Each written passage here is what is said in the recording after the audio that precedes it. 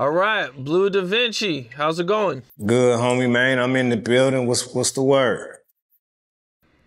Man, you got a extensive history, man. In LA and BMF and rapping, and you've been doing your thing for a long time, man. Just glad to sit down with you. I appreciate it, man. I appreciate your time as well. For sure, man. Well, I figured we would just start from the beginning and let everybody kind of get to know you and where you grew up and everything about you, and kind of just take it from the top, man. So, can you tell everybody where you're from and how were things growing up for you? Oh man, it's your boy Bleu Davinci, man, from California, from Los Angeles, California.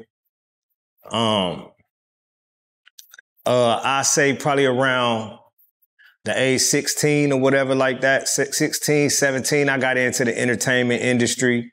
I was traveling with Raz Kass as my cousin. A lot of people know about the rapper Raz Kass, a hip hop rapper. He's a cold lyricist though.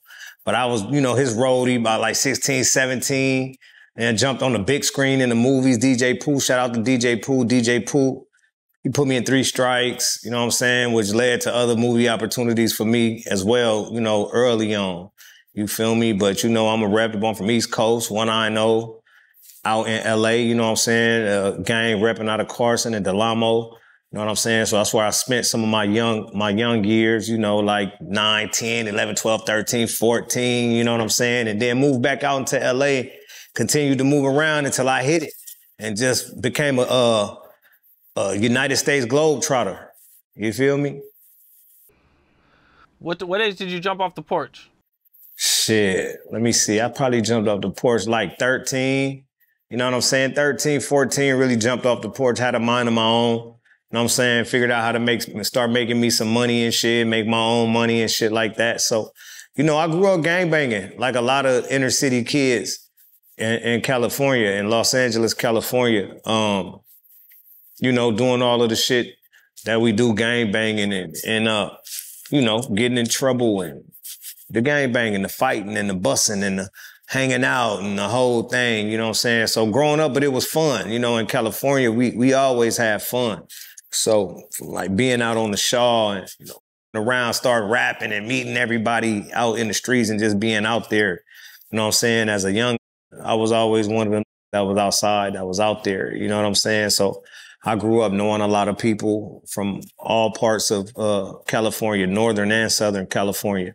But yeah, outside of that, I just had a passion for the entertainment. I always wanted to be inside of entertainment ever since I was real little, you know what I'm saying? So that's where all that shit came from. But growing up was just regular gangbanging in LA.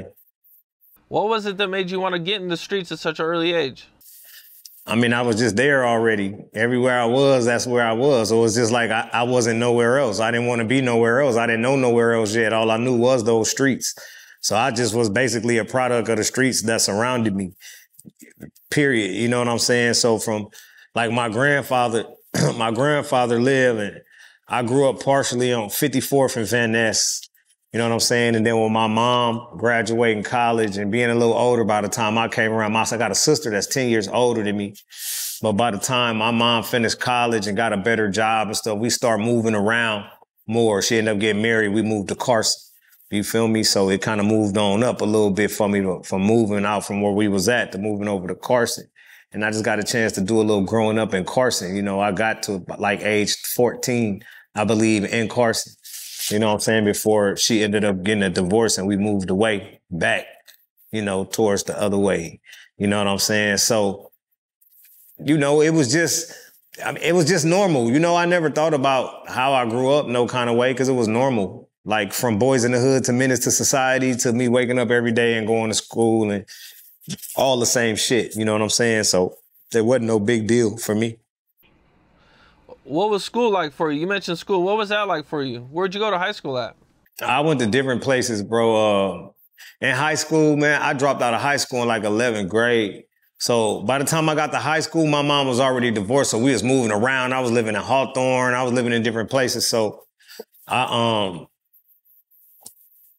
high school, bro, for real, I did 9th and 10th and left. You feel me? So I went to all kind of different Westchester, Lusinger, Hawthorne, North High, and Torrance. Like I was getting opportunity transferred out, fighting and doing all the shit. You know what I'm saying? So high school was cool. I was one of them kids, bro, that felt grown already. You feel me? So like this was in high school.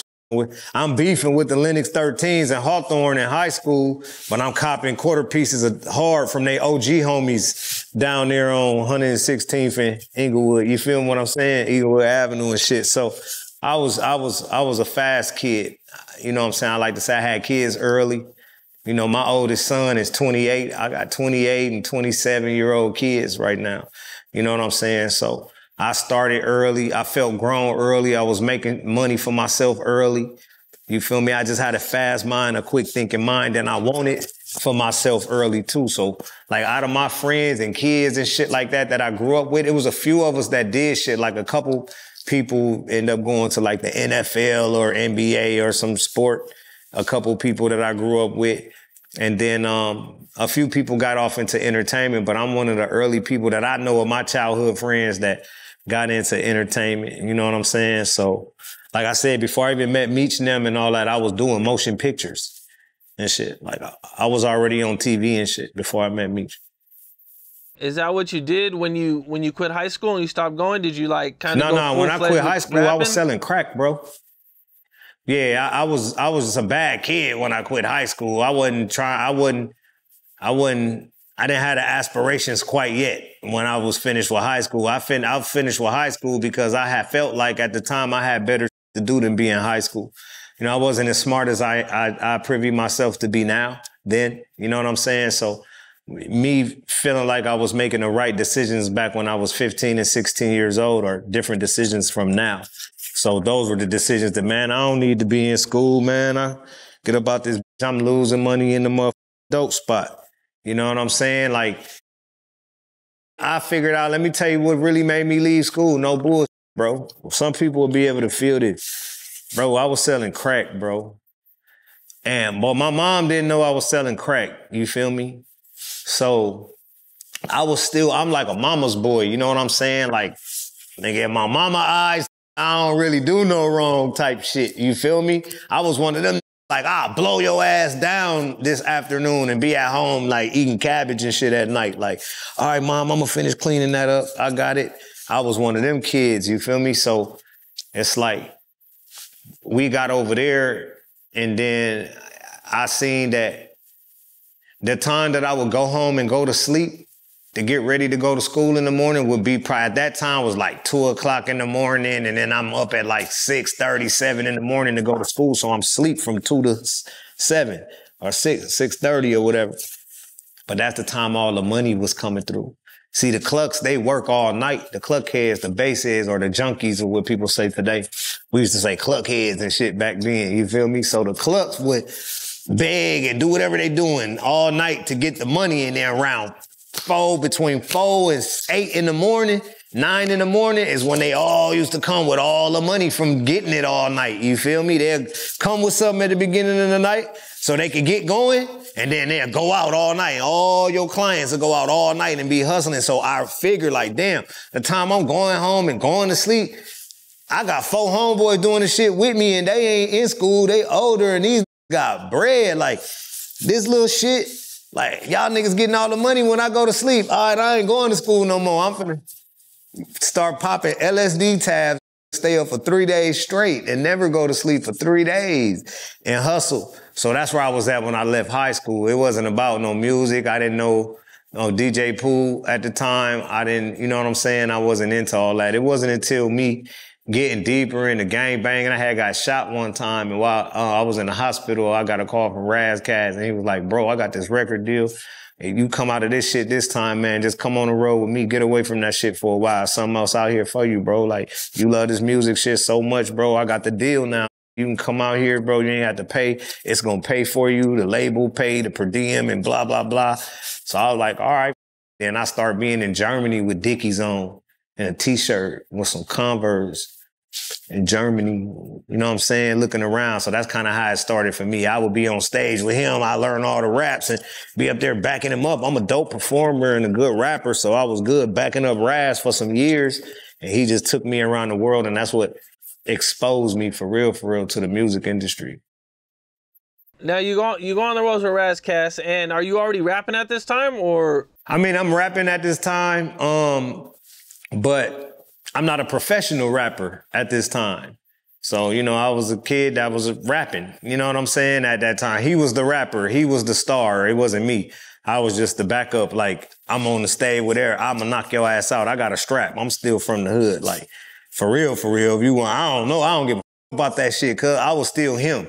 I didn't understand about the music business. I was just really along for the ride. My man is getting me kind of like out the hood a little bit, and I'm seeing different shit, and I love it. It feels good, smell good. I'm getting money I wasn't getting before. I don't think I was having as much money as I was having when I was younger and selling dope and shit. But the label was giving me $75 a day back then per diem, and we'll leave for like 3 months. And so they give you the check at one time. So, you know, to be 16, 17 and getting a free legal $75 a day for 90 days times 90, 75 times 90. I mean, that bitch like 7. I don't know what the add up is, but I got bands, you know what I'm saying? So, free bands. That was before Future. Free bands. You feel me? So it was good for me because I'm eating for free. I'm having sex with pretty girls and shit. I'm like a rapper and I'm not even one. I don't got no deal or none, but I'm with them, so I'm getting treated like one. I chose that shit over staying in the hood like that. You feel me? I wanted to be, then I start seeing the world, you feel me? Seeing how everybody everywhere wasn't so aggressive and everybody wasn't like how we are at home on the West Coast in LA. Me growing up, it was like all the male, especially African-American males, I ain't gonna say all of them, but I'm gonna say like 80, 85, 89, 92% of African-American males from the ages 15 to maybe, me growing up, maybe 15 to 40 at that time. When you meet them and you don't know them already, this is how the meeting goes. Hey, homie, where you from? Studies, look at what you got on and shit, try to figure it out right quick. Where you from, homie?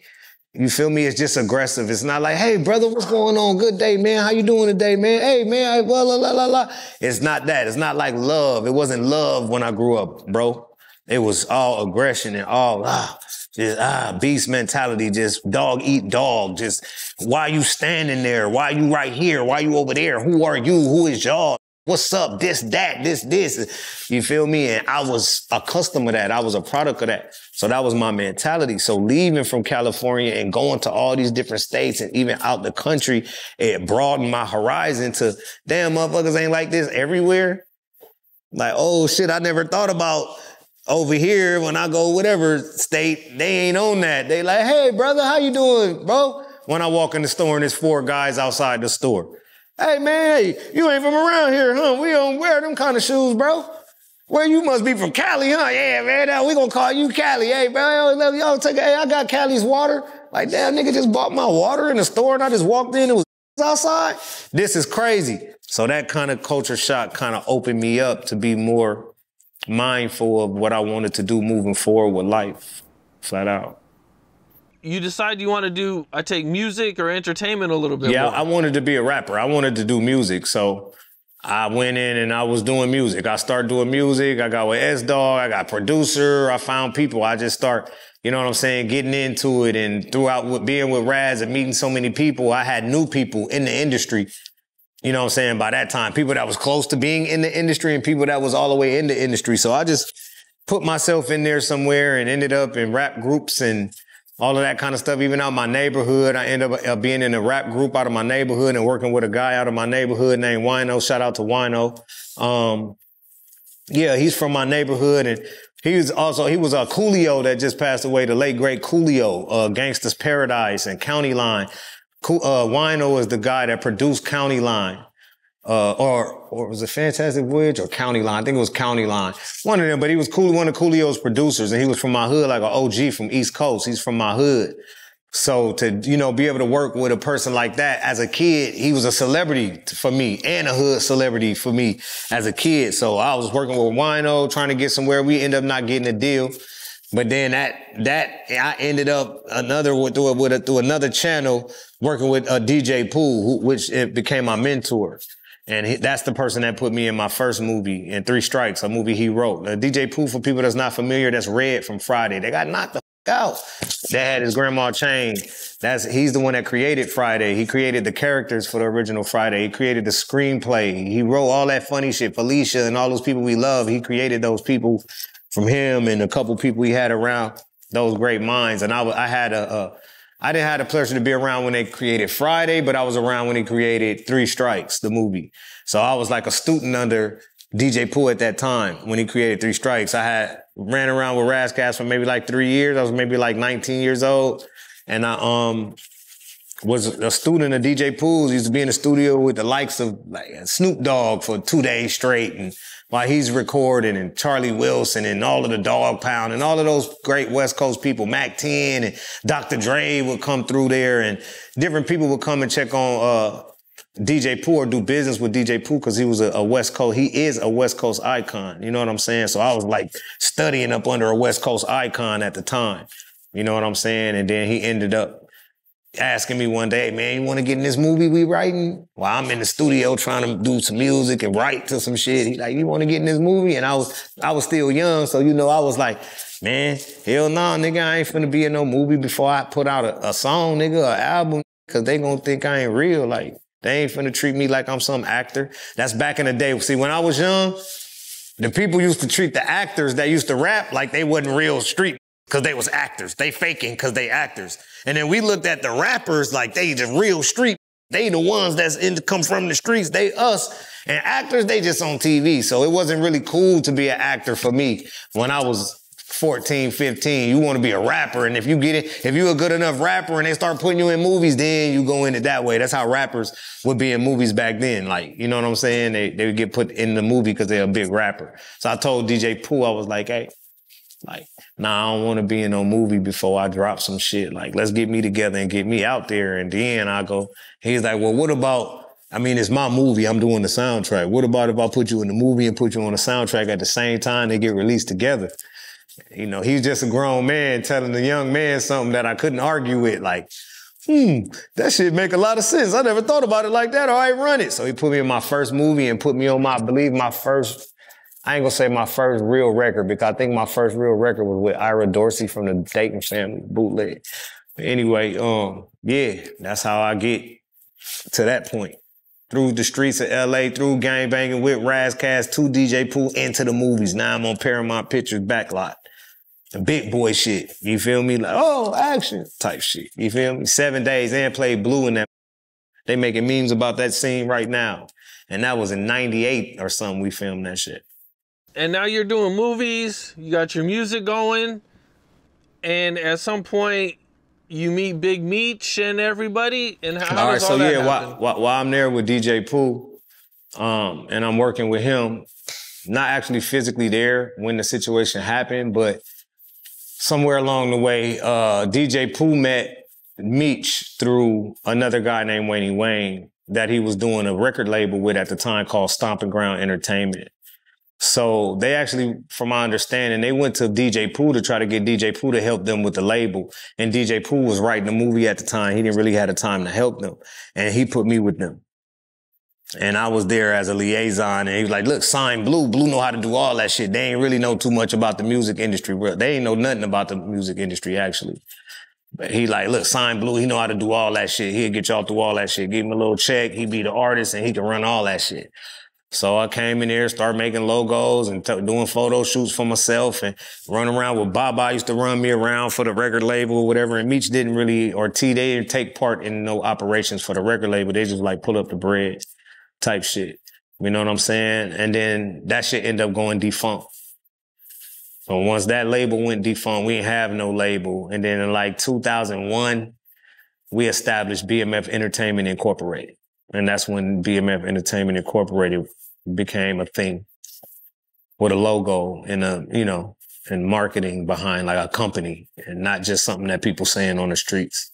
At one point, I think Meech stayed out here in LA, or? All right, so when I met him, when I was working with DJ Pooh at that time, Meech was living in Gardena, California.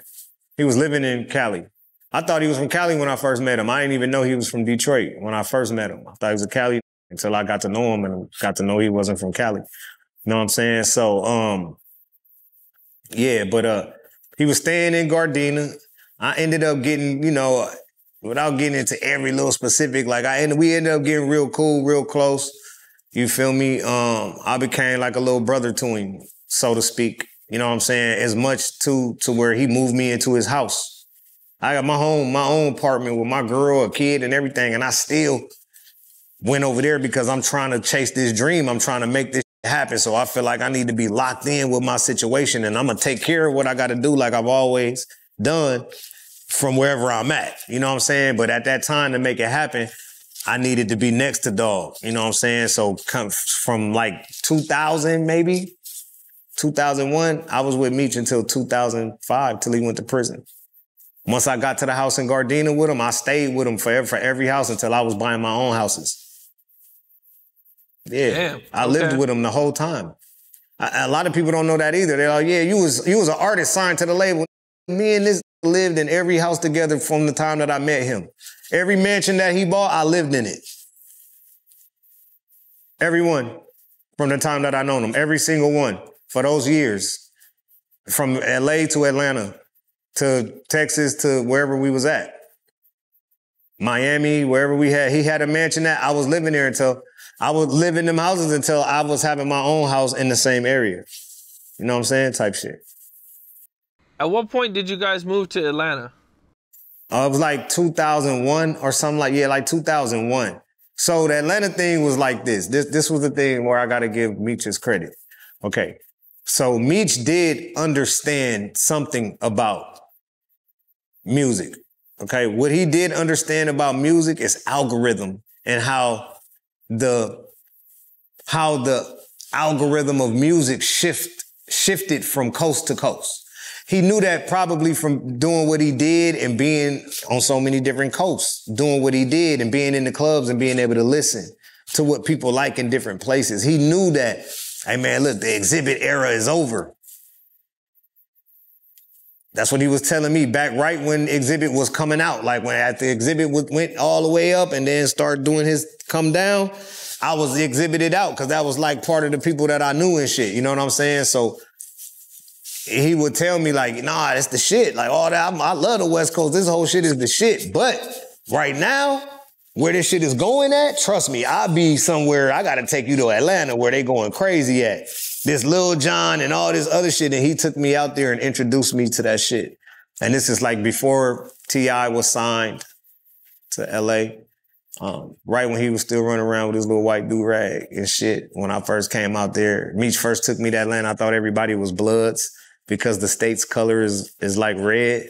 So when we get in the club, I get up there with Meech. I'm looking at everybody. Everybody got on red Pendletons and red shirts.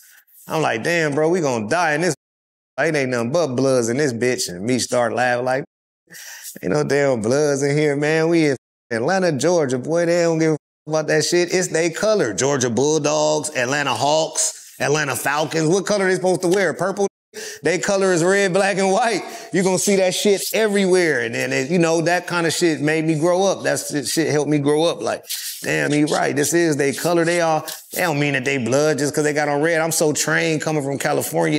If you got on red and you look like this, you was a blood. What you talking about, nigga? Why you got on all that red then, nigga? If you ain't no blood looking tough.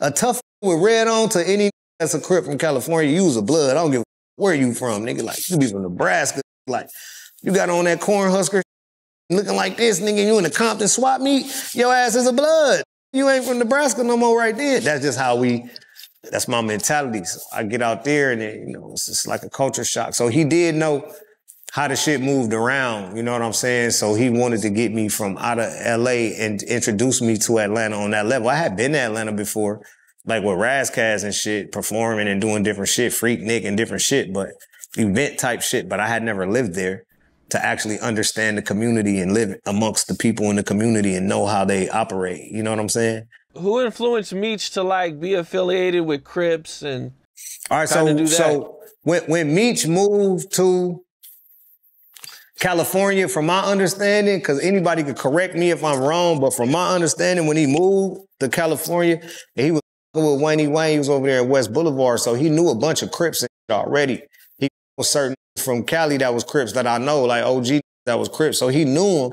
But at that time, he still was on his Maury Gators, his you know what I'm saying, his slacks with the what's the name of them belt, Kieselstein belt buckles and all of this real fly from Detroit. That's like with money from Detroit, the type they was wearing. He still was on his D-boy time when I met him for real.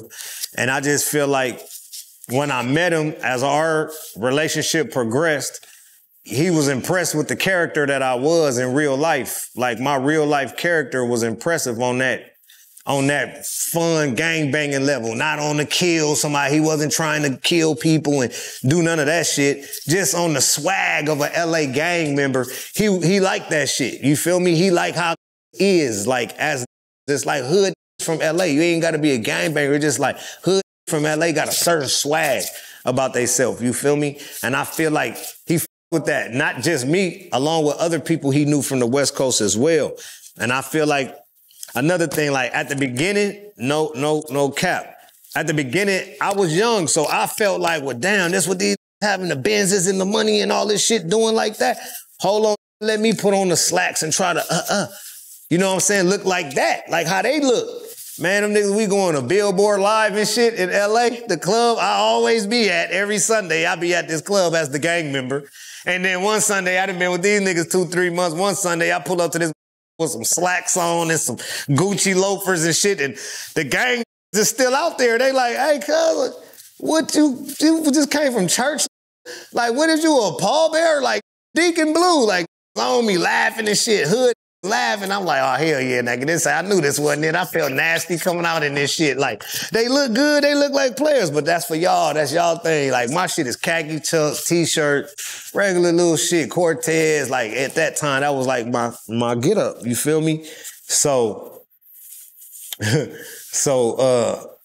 yeah, I told him, like, yeah, bro, I told Meech, I was like, bro, I can't be wearing that shit. Like, it's on me, bro. When I go outside, I'm somebody out here. Everybody be knowing me. I don't wear that shit until I'm going to church or a funeral or something, bro. Like, I can't dress like that. Like, now I can because I'm grown. I was a kid then, you feel me? So I felt like that wasn't it, and so did everybody else in my community. That was my peers. They felt like that wasn't it. But then that turned into them being in that shit, and I just was looking like the regular little gangbanger with them for some months. And then from that point, bro, it just... the Mews and shit start going out the window, getting put in boxes and shit, and more t-shirts was getting bought. It was on some gangster shit. Nigga grew their hair out. Widow's Peak and the waves was gone, and braids came, and my cousin from Compton was there, and it just turned into a little gangbang and kick it. You know what I'm saying? With Big Meech, and he was with it. He was with it so hard that for a little while you couldn't even smoke weed and light it with a red lighter in the house, and you couldn't drink out of a red cup, the plastic red cups. He was like, nah, nigga, nah, cuz, you can't drink that shit out of no red cup in my house, cuz. We used to be like, nigga, where you from? Like, nigga, I ain't from nowhere. Don't matter, just crip, cuz. Like, that type shit, you feel me? Just influenced by the culture.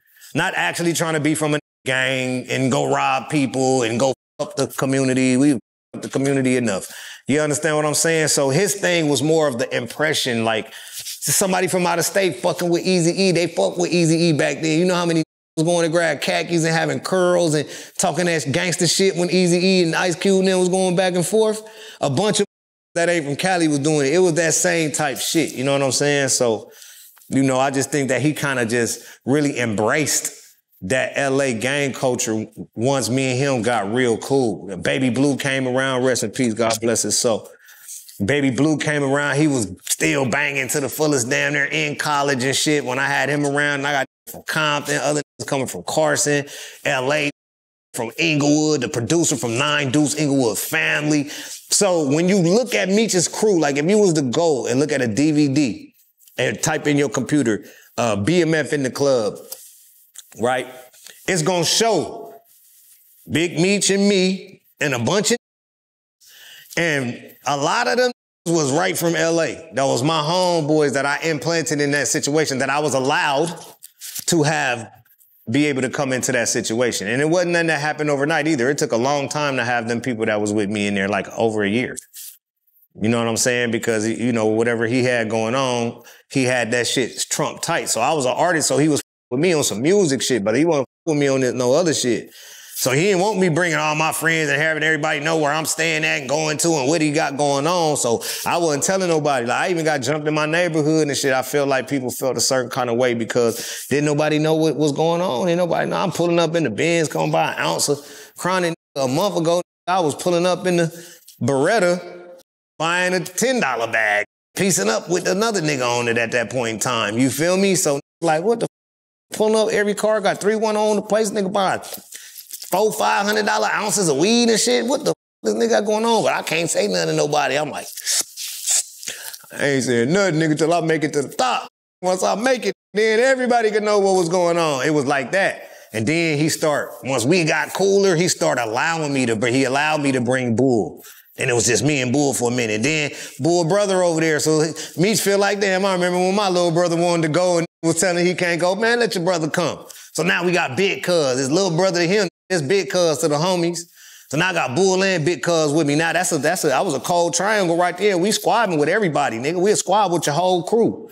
Us three in a triangle. So I had the heart with me already. And all I had to do was just build from there. More than that, Big Bull now, and then Baby Blue from college. And then I just put that crew together. Met Ill out at 112 in the club. He used to always tap in and with me every time he used to see me. And next thing you know, boom, got him up in that motherfucker after about 6, 7, 8 months. Him like, bro, you gotta have me with the fam, man. Tell that nigga Meech, man.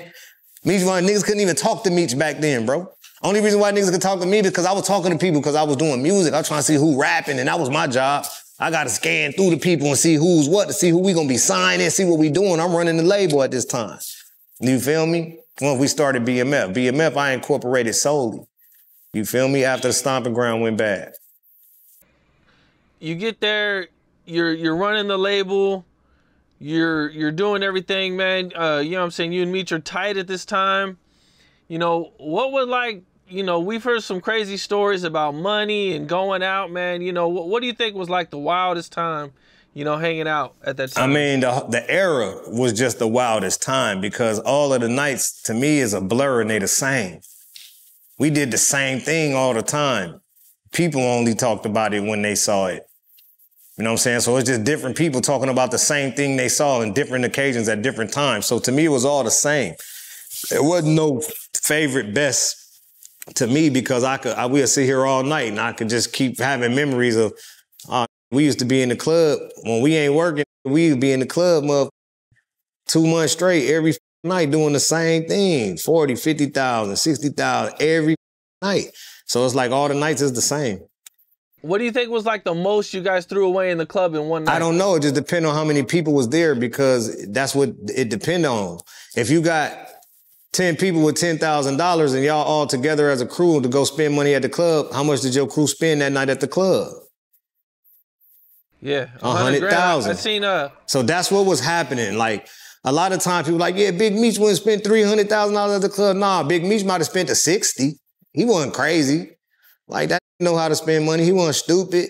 He'll spend a knot, but then it's 30 other in the club that got bread. So collectively, at the next morning when go to looking at their pocket, shit, I brought 20 out, nigga. I brought 10 out. I brought 18 out. I had 6 on me. Shit, boy, we spent like 320,000 in that bitch last night as a crew, as BMF. It was never nothing about one man with BMF. They trying to make it to one man, Big Meech alone at this point in time, but nah. Back then, that shit was always a community event, and that's what he created. He created everybody to be together to have some money, so everybody putting up. Then you couldn't tell, like he said back then, you couldn't tell that took out the trash from the that had all the bricks. Everybody got chains and big-ass whips. That was in one of my raps. I seen there was a time where you guys couldn't get into a club, so you guys got a helicopter and dropped off some money? It wasn't a club. That was a birthday bash. It was a concert, the summer concert, like Summer Jam.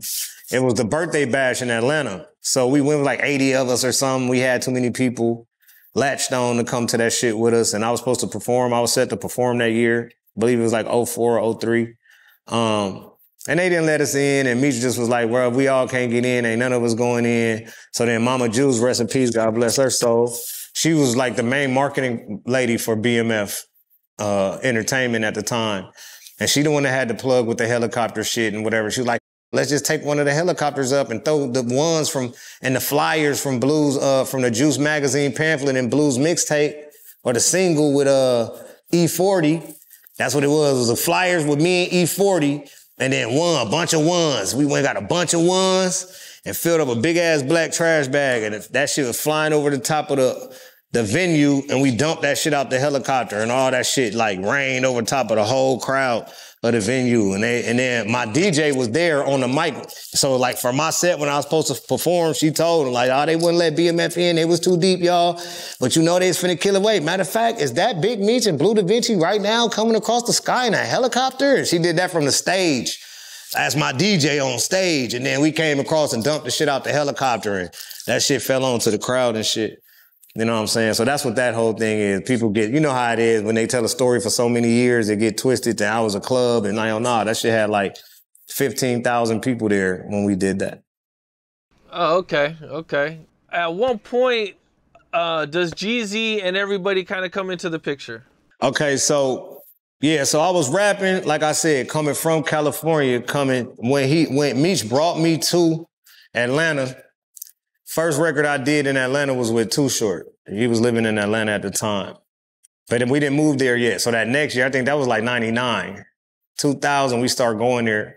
2001, by the time we moved to Atlanta, and then that Stomping Ground label was over, because the Too Short record was under the Stomping Ground label. Once that label was over and we started BMF, and then we had moved to Atlanta, then that's when I was putting records out in Atlanta, and this community wasn't really with it, because you got to remember, like, watch this. This is like 2000. Lil Jon is still popping. If you fall in the club, so I don't give a... That's what was going on. Get crunk, nigga, get crunk. And then Atlanta, that's all you heard. Crunk, nigga, A-Town Storm, all that hoo-haw shit was going on when we came down there, right? It wasn't no, hey, gangsta local motherfucker, I'm a West Coast rapper. You feel me? So I come down there in my khakis talking about what up, loc, what's cracking, homie, and blah, blah, blah. They like, nigga, what? They like, nigga, this shit corny as fuck. This talking about these balling, but what is this nigga talking about looking like Eazy-E? So I had to sit back because I was the president of the company, but I was the only artist at the time. So being now, I got to switch modes. Like, all right, we down here, I got to switch it up. I got to get one of these from out here that speak the lingo. I got to dress them up like a LA gang member because Dr. Dre say the costumes sell records. Y'all ask Dr. Dre, did he say that? That means the Dickies, the Converse, that's the costume. All right, it sells records, whether you know or movies or whatever. That West Coast custom sells, okay? I need somebody to put the clothes on, to talk this BMF shit that they see us doing with the country, with that country voice. And that country twang, that country swang on it, how they talk. Hey, dawg, what the fuck, shawty, what going on? It sound totally goddamn different, dawg, when the nigga motherfucker goddamn Atlanta talk to you, shawty, for real, so I don't give a fuck, nigga. What the fuck these niggas talking about? What? You know what I'm saying? From LA gonna be like, hey, cuz, nigga, fuck these niggas on, nigga. Nigga, smash that shit, nigga. Real, nigga, on the home, dead homies, what's happening? It's two different things. So when I went rapping this, they couldn't get with that. It wasn't at a time so fast-paced now that you put it out and get it overnight and it's cool.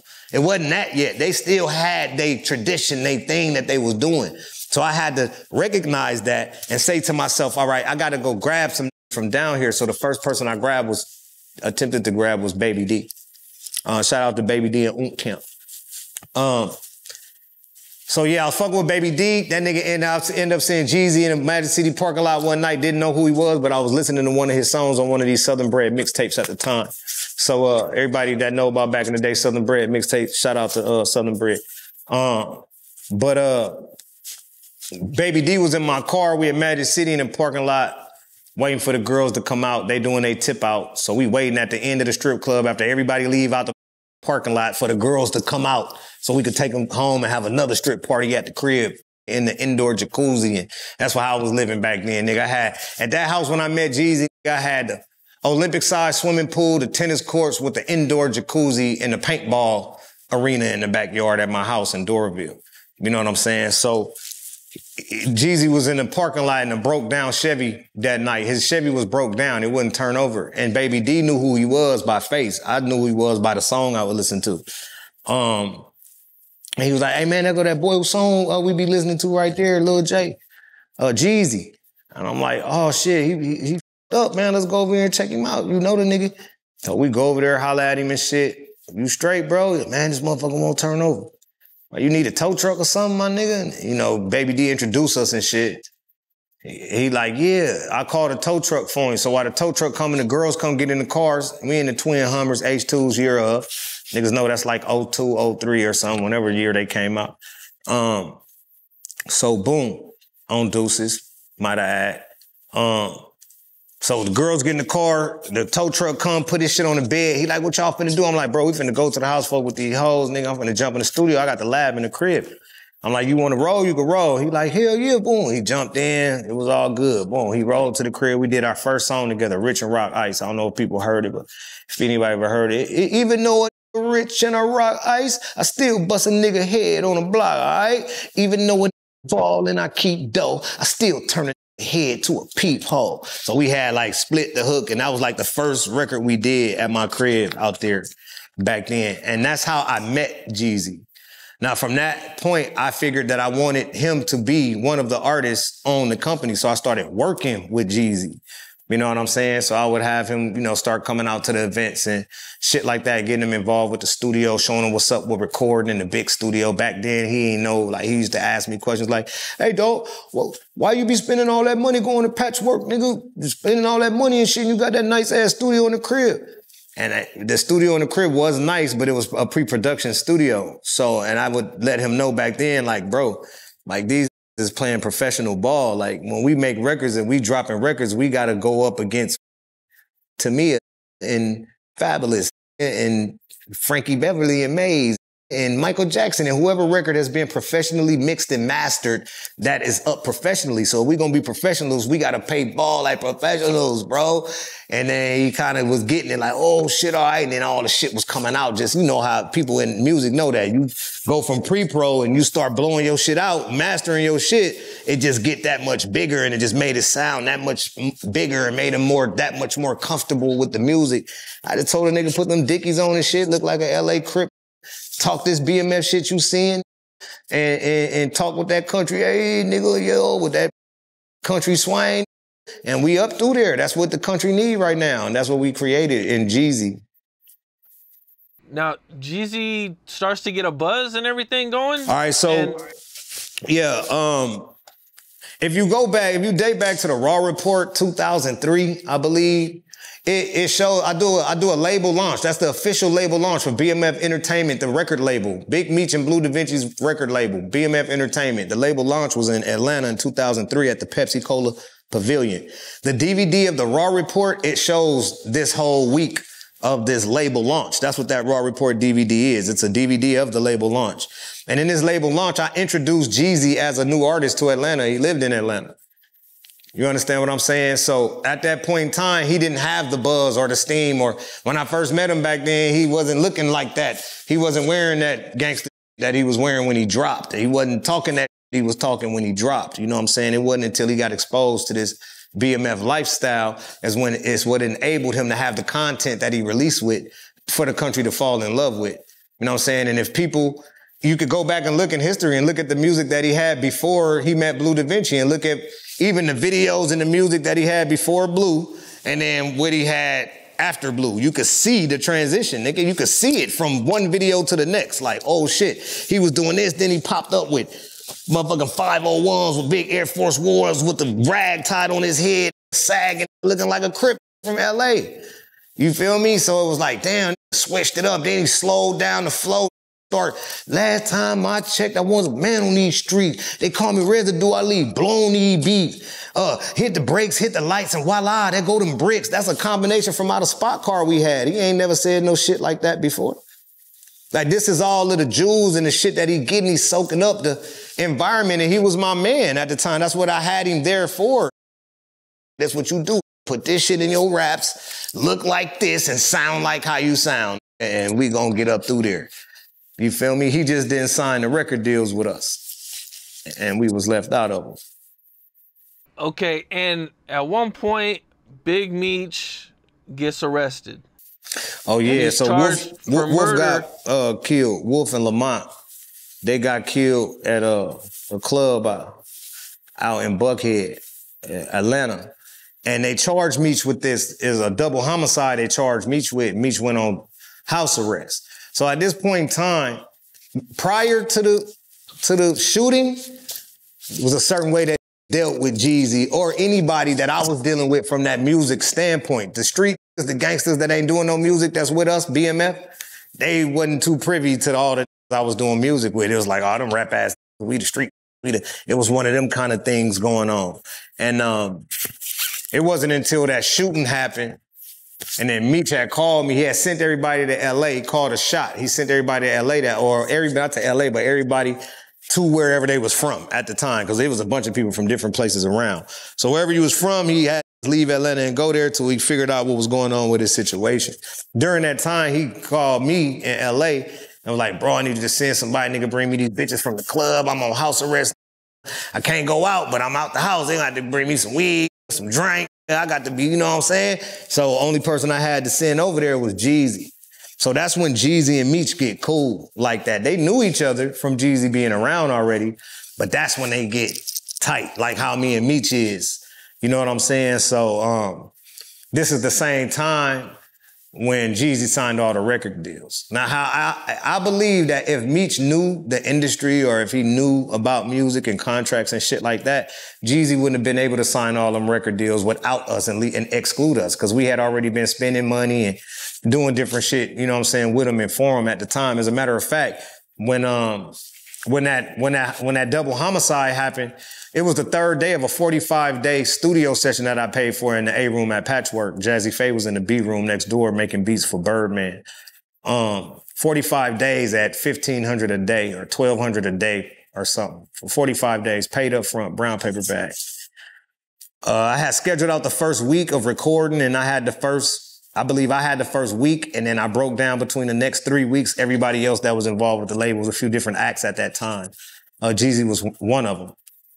Do you think Jeezy signed those deals because of what happened with Meech? I think he signed those deals in, being scared of what was going to happen because he was involved with us. So he don't know if it was going to be over for Meech. It was him, Kinky B, and Coach K. They ain't know if it was finna be over for Meech. Oh man, this shit finna be over for them BMF niggas. Boy, we better sign all this shit right now. We can't have none of them niggas. Do not call Bleu. Here, but stay in this studio session. Let's make as much music as we can for Def Jam. On this studio session that Bleu left you in, because he the homie and he looking out for you and been promoting you and telling everybody you BMF and told you to dress like a LA, talk all this shit and put you in the SL 500, the black one, and you know what I'm saying, did all this different shit for you, but let's go ahead and leave the nigga out of it. Meech don't know no better, so I kick it with him every day and ain't no problem. He know I'm signing the deals and he like, oh, hell yeah, it's on, man, it's going down, it's popping, we made it. And Meech gonna tell the nigga, yeah, nigga, it's going down. But his name ain't on no paperwork. So that lets you know where the business sense was at. Ask Dame Dash these questions. Somebody put Dame Dash and ask him, like, what should have happened? All right, let me explain to y'all what was supposed to happen. Number one, I was young, and it was my fault. So don't, y'all, I say Jeezy did it, it was some sucker shit. But it wasn't his fault. It was my fault. A sucker gonna do what a sucker gonna do. It's your job to prevent sucker shit. And I was a kid still learning. I didn't know all these rules and shit yet. I was still growing into the person that I am now today. So the same thing that happened then can't happen today, but it happened then. You feel me? So I'm working under the pretense of Meech buying $100,000 worth of jewelry, riding around my black SL, riding around Meech baby mama Porsche truck, Meech Ferrari. We playing DJ $3,000 in the club to pay the music. We promoting the shit hard. I'm not feeling like gonna run off with the bag if the opportunity came. It wasn't time to get the bag. He took a chump change amount. He took what we were throwing in the club as his deal. Like, we ain't supposed to take that. We supposed to turn these records up like how they turned up anyway. And then we supposed to wait 8-9 months and spin back around up to New York when this whole nation is yelling this shit after that run that he got paid $750,000 to go on. That was like a $3-4 million run to me, up front money. And that would have gave BMF the label imprint. Okay, so this was supposed to happen. CTE should have been signed to BMF as a label. Jeezy would have been signed to itself to CTE, okay? BMF would have been signed to Def Jam as a label imprint, which would have put Big Meech, Demetrius Flannery, and Barima Blue Davinci McKnight in the office at Def Jam in New York. There would have been no more bricks. He would have got upfront money. And it would have been more than $750 because it would have been Bleu doing the deal, not Jeezy and them. You know what I'm saying? Because I would have made sure that we was worth more than what they thought, what they gave him money. Because he was worth more than what he took. But I would have made sure that everybody knew it. The right things would have been happening. I knew the right people at that time and shit like that. It was the perfect opportunity for us when it was that time, when the numbers matched up to, you know, the hype of what was going on. And that's the point that we was at. And so he ended up signing them record deals, bro, leaving out, left Meech out, left me out. And we were just still on the streets, thugging it, doing what we do on the street, gang. That's how that shit turned out. How did you guys meet Gucci Man? And how did Gucci's all that... a street. He just be outside all the time. You feel me? Gucci was like a jack boy, part-time jack boy, part-time dope dealer, part-time rapper. Gucci was a slash man. I knew Gucci before I knew Jeezy. You know what I'm saying? So Gucci used to always be in the club. Gucci already be in the club on the wall looking at with a drink with his hat down like that, trying to get him a victim. You feel me? And, you know, he was cool. Meech knew him. He was cool. And he even used to try to get down with the mob, but Meech was telling like, nah, man, be out here robbing. You feel me? We can't have no that's known robbers getting down with it. It wasn't like he was just no robber, but know that he gonna get down on it. You feel me? Type. So we just kind of wasn't doing that at the time. So he always been a friendly, you know what I'm saying? Always been the homie. So when they made So Icy, we was promoting Jeezy. So what we tried to do is we tried to buy the record. I was going to buy the record for me. So it was going to be me, Jeezy, and Gucci. Once they made the record, I was going to just buy it from Gucci with his verse on it and put Jeezy on it. It's going to be me, Jeezy, and Gucci. But then Gucci asked Meech for 100,000. So Meech laughed and like, you crazy? I get no 100,000 for no stupid song. You crazy. Meech, man, you know, he ain't understand the importance and the significance of having to pay that type of money for a record that could potentially be a hit record. That record went on and did numbers. It was worth 100,000. You know what I'm saying? Back then. But Meech didn't know. I didn't have no control over the 100,000. I didn't get no anyway, because I felt like we were going to do it with or without that song. It just was about us working with Jeezy. I put myself in president role so we could put this out. You feel me? So we were straight. You know, so the Icy song just helped. They just end up doing it together. And just Jeezy and Gucci just end up doing it together. You know what I'm saying? So, that was that. And after that, or not too long after that, you know, they have a big fallout over this song that I guess they both want to use it. You know, do you know exactly how, you know, or what happened with their fallout or anything? I mean, all right, look, the record, it was Gucci Man record. All right. Jeezy was on the record. He put Jeezy on the record. We had Jeezy heating up. Gucci was with us. It's a version with me on the record. It was all three of us at the beginning. I got the version with me on Icy at the beginning. All right.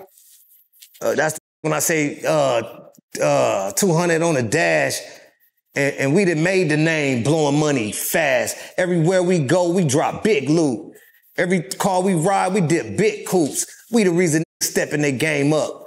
Neck 2 million, still stepping my chain up. That was the verse, part of the verse on my Icy verse on the Icy record. Because we was gonna buy it from Gucci. It was gonna be my song. I was gonna drop with that record. Damn. Right? But he wanted 100,000. Meech wasn't buying it. So now I just stay with them two on it. Meech like, man, that record. That's where it really came from. Me saying that we ain't giving that no $100,000 for that song. It came to like some like that. It wasn't even Jeezy. It was really Meech that denied it, not Jeezy. You feel me? And then I guess, I'm just guessing at this point, being in the situation and thinking about it, I guess just Gucci probably felt a certain kind of way because how came back with countered his offer of 100,000. Like, get the fuck out of here, boy. We'll keep seeing you in the club. We ain't paying no 100,000 for no stupid song. That was Meech's take on it at that time, even though he's the one that wanted to buy the song. If Gucci would have said, man, give me 15,000, even if you said 20, he probably was like, 20,000 for this, man, get his a 20 stack, man. I don't know why I just paid 20,000 for a dumb song, but whatever. He might have did that for 20, but that 100 made him say, 100, you know how many bricks? Watch out. I ain't even what this talking about. That's how Meech played it. And I just feel like Gucci felt a certain way. Now, at that time, Gucci was making his own noise and Jeezy noise was being made through the voice of BMF. So Gucci felt like I'm doing this on my own by myself. You got all this with you to make you popping. So that's how the and then Jeezy felt like I got the better songs. The city really with my music more than yours. So they just had this too personal going on for a while, bro. And that just went all the way into that other, because like, mind you, you got to remember something when I tell you, like, I did an interview the other day and it was like, oh yeah, they were saying it was my fault that Jeezy and Gucci, or that Pookie came to that house and Gucci killed them in the house. It was me, my fault. I wasn't with Jeezy already on the Raw Report in 2003. After he had signed them record deals, bro, I already won. Because I knew what happened. I knew he had left us out. I knew he had cut us out. I knew he had. It's just these streets don't know, because they don't know no industry, bro. They street just, I'm a gangster, crip, and I'm a industry. Remember, I'm telling you, I've been moving around getting a per diem check since I was 15, 16 with Razzcast. So I've been inside the labels, talking to the vice president, the head of A&R, all the way to the marketing, to the promotion department. I know how the whole label run at 16 years old. So I knew all this shit already. I know Brian Turner, Andrew Shack, and all these people that ran Priority in the 90s. I brought Slim Shady Eminem tape. Get this on my mama. Anybody asked the Jewish man Andrew Shack, I brought Eminem tape to that first before Dr. Dre signed him. Me and Razzcast finna go to New York, and I just came from Maritime Hall in the Bay, and I just watched Eminem perform for the first time. Blew my mind. I took that tape back and took it straight to the head of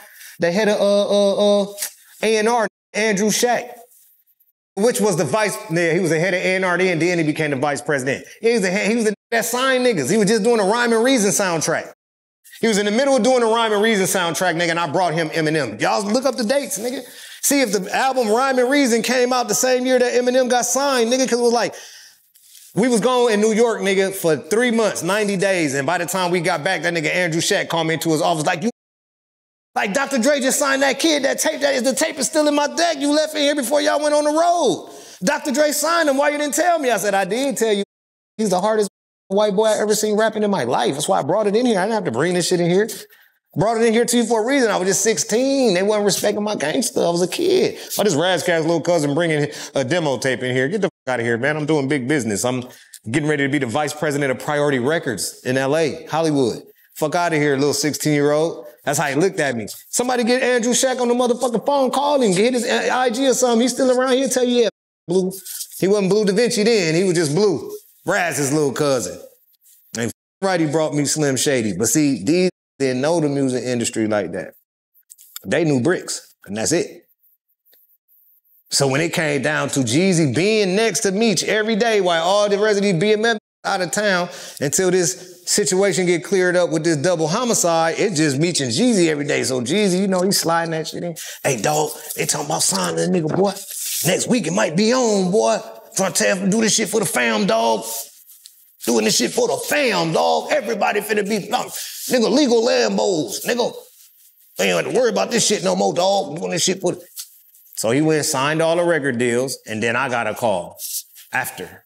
He's like, nigga, I did it for the fam, nigga. I just signed with Puff, nigga, and Def Jam, nigga, and Jazzy Faye and Block. Nigga, I said, you did what? You signed what with who and what and how many, nigga? It sound like Jeezy you ain't never gonna get no money. Huh? Jeezy calls you? Yeah, he called me after he signed the deals. He had to. He was working under me before I left. I left him in my 45-day studio session. Nigga, that cost $1,200 a day. You don't think he called me? He had to call me. He should have called me before he signed the deals, but he waited because the snakes. And they waited because I believe that the people pressured them and told them niggas they couldn't sign with us and they couldn't do nothing with us. I believe that's what happened. I don't know it to be a fact, so I don't really talk about that, but I believe something happened. Either that or they just was some scary ass. Oh, man, BMF going down, man, with that wolf shit, man. Big Meech, there ain't no African-American ever made it out of a double homicide. Man, I can see them now. And then they went on and took their opportunities, bro, and left us out. And he was still with Meech every day. And he even told Meech he was signing the record deals. But Meech didn't know nothing about, he didn't know, bro. If you was to ever ask Meech about music or entertainment, or hey, man, what's the next artist, or where y'all recorded this at, or how much do it cost, what machine was, or what video, he gonna be like, hey, look, man, I don't know nothing about that shit. Y'all got to go holler at Bleu about that shit, bro. If, nigga, you talking about a brick, holler at me, nigga. Everybody that know Meech know that. That's easy. It was me that was doing all the entertainment shit, bro. I created the logos. That BMF logo, the big M that say BMF Entertainment Incorporated, the first shirts that we wore 30, 40, 50, 60 of us at a time. When BMF was the deepest, that's my logo. I went and created that shit. Yeah, I went and told him I wanted to look like IBM. And that's what he created, the BMF. I looked like that in them lines with the big M in the middle. Because I told him I wanted to look like IBM. I wanted to look like a big company, big corporation. I don't want to look like Master P and them shit with a bunch of bullet shots and money and rims and shit all on the cover. That's when all that was cool. That's when it looked like that. You know what I'm saying? That was in that era. Remember Cash Money shit, all Burr, Juvenile, and the 400 Degree, how all them covers look? That's what everybody was into. And I just said, you know what? Nigga, I want this BMF shit just to be black and white. That look like IBM. Nigga, a big ass corporation, whatever could come from under this umbrella. Nigga, it don't ain't no telling what company gonna come from under this bitch. That's what I went and created BMF as. Meech wasn't there, his name wasn't on it. He the one that told me to go do it though. He told me to go incorporate it without his name so we wouldn't get no trouble if the shit hit the fan. It was supposed to be like that. I ain't saying I just did it because I was smarter than him, no. He's the one that had me go incorporate the company once we figured out that we was gonna actually use the name BMF.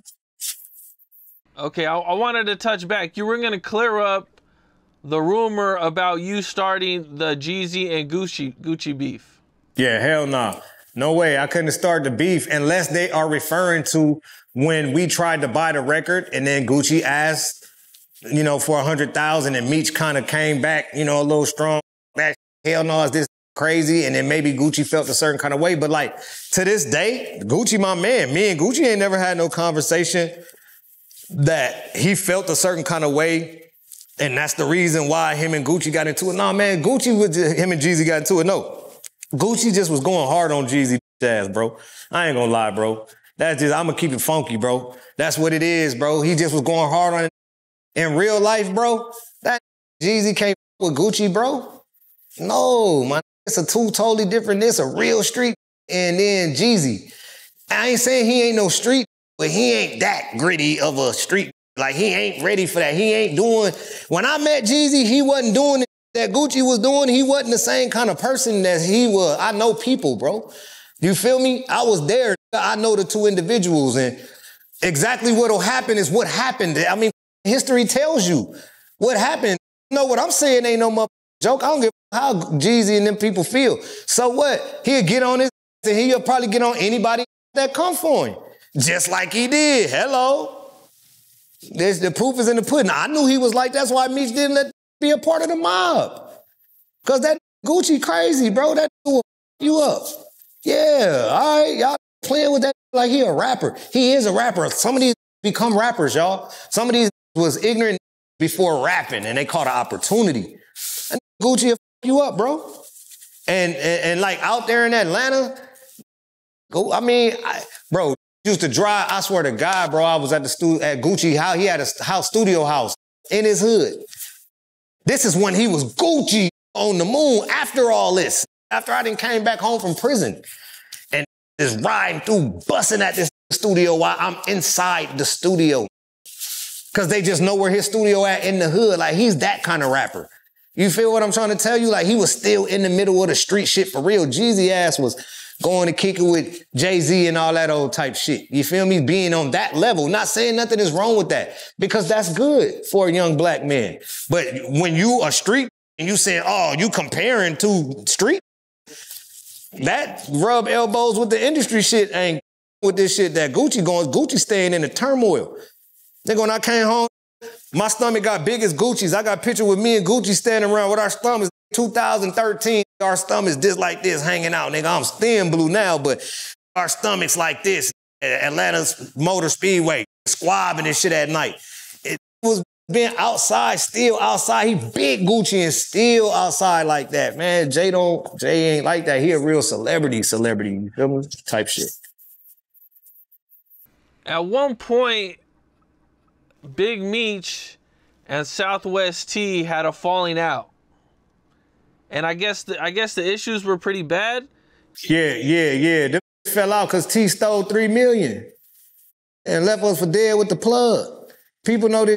Everybody acting like they don't know. Man, all that. When Southwest T get out, oh, why you ain't holler at T, man? I don't give a fuck about what dog doing, man. I sat there and looked at the guns of the Mexican mafia with this actions.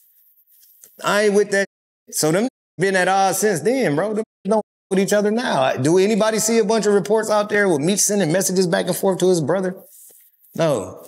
He sent them to 50 Cent, but not to Southwest T, bro. Them don't with each other, bro. That's just some whole different, bro. You feel me? And then, like, I even got, that's my homeboys that was involved in that shit, and them still be talking to that. Like, I ain't one of them kind of people, bro. I'm not saying I'm trying to do nothing to the man or none of that. I'm not mad like I was back in the day and shit, but I don't respect that shit. And I don't, even if I forgive you, it don't mean that I forget and then I just start, and then it's just the way it was. Like, fuck out of here. You was a snake. That shit is snake shit. That shows you what people was capable of doing. Jeezy with the record deal shit and leaving the real out. Let everybody go to prison. That shit flaw. T stole from his old brother $3 million. That shit flaw. These niggas be having flaws, bro. I ain't saying I ain't got no flaws. I ain't never told on no. They ain't calling my flaws. My flaws is gonna be a bitch. Like, yeah, you be sleeping with other bitches when you in a relationship. Them is my kind of flaws. Up out of here, man. I ain't with this crazy shit. I always been solid, bro. See, Meech didn't like me like that for no reason. Man, got to know that. You got to know I wasn't the nigga living there with him and he growing braids and we running around the whole world throwing money and you go look at shit and he say, tonight is all about Bleu Davinci. If you love BMF, you love Bleu Davinci. Everything we doing, if Bleu Davinci don't make it, then BMF don't want to make it. I'm not saying that on no camera and no interview that lasts for the rest of lifetime because the he talking about is a whole ass some that be lying or some less than real. This is one of the biggest drug dealers known to African American history in America that we talking about that spoke about me like this at a point in time, nigga, when he was at his height. Let's keep it 100 on who Bleu is. I just ain't that just be doing this shit all the time to keep generation for generation up to date and understanding who I am. Now, every once in a while, I'm going to jump outside for a year or something and run around, kick ass, and take names. It's what I've been doing for years. Still got all the crews everywhere. But all that, I could do all that. I get with all that. But at this point in life, bro, it's shit about family. It's about kids. Like I said, I got kids 28. We trying to see the communities thriving. We trying to make something different happen with the same kind of numbers that we had with BMF. We trying to have a legal BMF rolling. Like, you know what I'm saying? We got some real shit we up to right now. What was it like when they had their falling out? You know, because I believe they we still all wanted kind to of kill continued. We wanted to kill T-Hole side. Big Meech side wanted to kill T-Hole side, nigga. And Meech was like, I'm gonna handle my brother. Y'all sit chill. I'm gonna handle my brother. Nobody making no move. I'm gonna handle my brother. That's what it was. And we had to just deal with it like that. But we didn't chase these out the club in New York before. We come in New York, these standing in our spot. They don't even be out there like that. They didn't told the people, yeah, this BMF came with all their t-shirts on and shit. And, yeah, this BMF. Niggas looking for Meech and shit. Oh, this is brother T. Oh, I guess y'all can stay up there. They ain't here. Y'all can stand up there then. I don't see no Baby Blue, no Bull, no Ill, no Throwback, no Tito, no D-Shot, no J-Bo, no Big Cuz. But it's cool. Y'all can go up there because we know that you Meech we know that you Meech little brother. So your big brother being here every week it up with us. We was living in New York at the time. You know what I'm saying? So then we come up in that motherfucker later on that night. Like, who the they got not? What the It was one of them things. And then, you know, we was finna actually just be on it like that for a while. But, you know, them is brothers at the end of the day. So you do got to kind of, when it's a situation like that and it's that close, you gotta draw back, bro, and let the leader take care of his business as a leader and as a brother. I wouldn't allow no to make no move on my brother no matter what he did. I gotta handle my brother for whatever the issue is. I can't let the next do it. So I understood that. I was mad, but I had to take it on the chin and understand it, even though I was under the gun by the Mexican mafia. So it is what it is. Well, at one point, Meech beats his murder case, but this is kind of like a turning point where the feds really start that's when they turned it up. That's when they turned it up. Yeah, before he even beat the case, after they died, that's when they turned the investigation up. And this is, like I said, this is the same month or two when Jeezy signed all the record deals. So when all of that stuff happened, Jeezy had signed all of them deals. So now what happens is simultaneously the investigation increases tenfold on BMF. They're ready to take us down.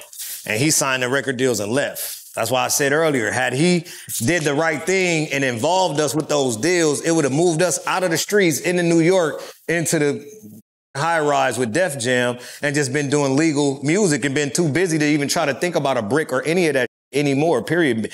I would have been in to save Big Meech from the streets. I feel like that's what I was there for. I wasn't there to sell drugs and shit like that. I was there to do music and entertainment. Okay, now, everything goes down, man. You know, how do you first start hearing about everybody getting arrested? Shit, I don't know that. I don't even remember how. Shit, I don't even remember, bro. I think we was in Miami. They was in Texas, and we just got the call. Like they just hit Meech. They just picked Meech up. They just hit the crib in Frisco. They picked him up, and that was it, nigga. That shit just go from there, nigga. Just had to go in action and do what gangsters do. I don't disclose none of that, but you feel me? Did they hit everybody at once? Nah. What I believe happened is. Nah, see, they did all that telling in 2004, and by the time they came back with all the indictments from the grand jury, it was September or something of 2005. You feel me? So once they had the indictments, they just went and hit whatever they hit in different states. You know what I'm saying? They was hitting shit for a while. It's like 100 and something people on that indictment, bro. I didn't get indicted until a whole year after Meech them. You gotta think, bro. You didn't heard niggas say, oh man, Bleu Davinci told. Hold on, bro. Let's be clear. Big Meech and 98% of BMF got locked up in October 2005. That's when the indictments hit. From state to state to state. That's when everybody got picked up, right? Nigga, I didn't get picked up till like over a year later. I didn't get indicted till like 9 months later, and I went on a run, and I didn't get picked up till over a year later. I didn't get picked up till almost 2007. He went to jail in 2005. I went to jail like December 2006. He went to jail October 2005. So now say I told, right? But listen to this. If they went to jail in 2005 and I didn't go to jail till almost 2007, how did I get there? Because I didn't get picked up when they got picked up. So the that told on them initially obviously didn't tell on me then, at least, right? Because they would have picked me up with Meech them. They took all the information to the grand jury, right? That means when Meech got picked up, if the that told on Meech, whoever told on all them first group of BMF people that got picked up, right? If they would have told on me too, I would have got picked up with Meech and them, right? I did not get picked up with Meech and the rest of BMF then. I was still on the streets for over a year, okay? Now, if you understand that, then you can understand this. Them had to tell on me to give the information to the grand jury for me to get picked up, bro. That's what it was, but people don't look at it. People ain't paying attention. And it's so quick that just because a nigga name is more popular than other niggas, oh, I heard Bleu Davinci snitch. Oh, you heard that? I heard that. I heard that. I heard that. I heard that. I heard that. I heard that. I heard that. That's what's going on in this day and age, nigga. It ain't like me, nigga. I'm a gangster. If I say something about it to you, I'm gonna send you the paperwork, nigga. I ain't gonna say it. I'm gonna keep it to myself, even if I want to say it bad as I'm gonna shut the up until I got it. And once I got it and I could speak, and I'm only gonna speak from a gangster perspective to a gangster. I'm not gonna just be running around in the grocery store at the line like, ooh, old white lady, do you know that Gunna told you was a bitch? Like all that shit, bitch ass shit. I'm cut from a different cloth. I'm cut from the cloth that you got your information on whoever is the rat. And you got it in black and white and you understand what went on with such case or whatever. You feel me? So, you know, when it come down to me, it's just different. Was Jeezy in the paperwork? Hell yeah. Yeah. I mean, this is public information. You can look up right now on your phone. Man testifies about Jeezy's cocaine selling. Type in your phone something like that. You're going to see one of the who name it Lights. Ralph Sims, the same that told about the limo that tried to say I told. Ralph Sims, Ralphie. Told on Jeezy, told everything Jeezy ever did. Jeezy had like 12. Jeezy had more statements on him than me. What you talking about? But nah, he didn't get indicted because he did some more other shit. I feel like that. I know some things he did, like he turned Meech cars into the feds. That same Porsche truck and that Ferrari I was talking about a while before he came to Miami and doing some lie detector tests about this gun case he caught one year in 2006 when I went to go meet him. We had a shootout, not against him, but some other, like when me and him start trying to talk, some other popped it off with us and we end up having a shootout and he ended up going to jail for a gun. If anybody is familiar with that Miami case, him and Twin came back to do a polygraph test supposed to be for that shit. And the security said that the Meech cars pulled up on flatbeds, nigga, into the federal building when he went and did it, when he was inside for his meeting or whatever. So I know he turned in the cars. Ain't no telling what people be doing, bro. That's all I know he did. And then he told about the gun case that was already thrown out at the state level, and then the feds picked it back up. So everybody look up Big House. You look up Big House. He was a security for Jay-Z. He was a security for Big Meech. He was also security for Young Jeezy. Yeah, Jeezy put the people on his ass, and he'll let you know. You look him up, he talking his story, and you know, you got all these people with these accounts of these people that's out here. Sorry, y'all, I just be the bearer of bad news because 10 years go by and people act like they ain't never heard nothing, don't know nothing. Like, hold on, the selective politics shit gotta stop. We off that, nigga. The new BMF coming through, Black Man's Future. We coming here to save the communities and build them back up, whether you niggas like it or not.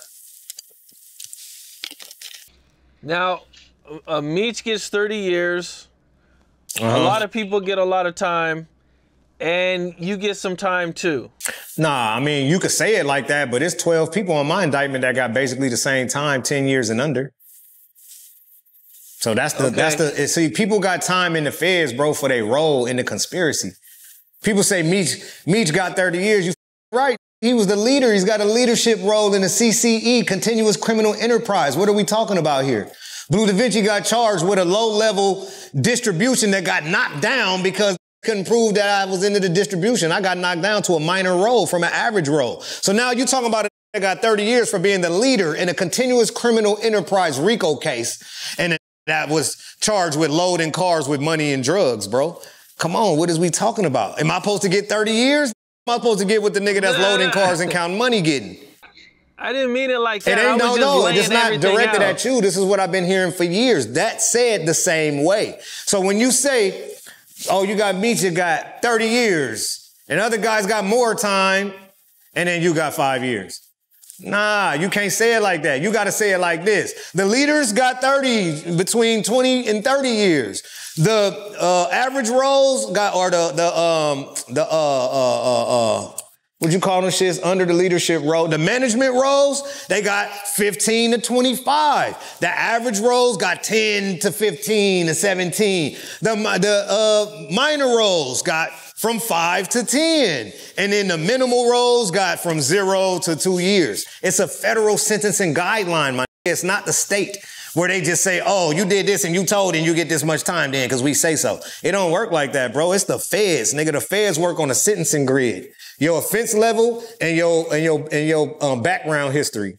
Your criminal history and your offense level is on a grid like this. And wherever you fall at on that grid, you get 120 to 256 months. The lower third, the mid, and the high end of the sentencing guideline of the United States of America, nigga. The federal sentencing guidelines. So we went to the feds. We didn't go to the state. So all of our time was calculated by roles.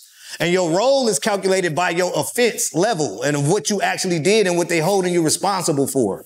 You feel me? So that's how everybody got the time. So if you got a that is a leader and he get 5 years and he's the leader of a CCE that should be getting 30 years to life, then you go to saying, hey, how the fuck you get 5 years, bro? Because for your role in the situation, that shit warranted 30 to 80 years, man. How did you get 5? Now you go look for a 5K1 or a Rule 35 downward departure or some third-party cooperation, and then you get to the just and find out how they got their time cut. Yeah, I'll break this shit down for them. Take these niggas to school today. Yes, sir. I will. Makes sense. Makes sense, man. Okay. How many people cooperated during this time? Countless. I don't know. There's over 100 people indicted, bro. I got mad statements. I got 5 CD-ROMs, 16 boxes on 5 CD-ROMs of paperwork of this BMF case. And come on, bro. So many told on this shit, and you will never hear their names because don't nobody know none of these, bro. Even if you did hear their name, you wouldn't know who it is. So why do people waste time talking about them? The main snitch on the BMF case, I blast him. His name is William Marshall, a.k.a. Doc. I think he out in Orlando somewhere. But don't nobody ever mention his name. I hear try to say I snitch and I never told nothing before they mention the main witness on the case. All these niggas that told, don't nobody know who they is, so don't nobody talk about them. They only gonna talk about who popular. That's why most don't talk about Yak and then they'll go talk about Gunna. Hello. At one point, you do a song with Fabulous and Jeezy.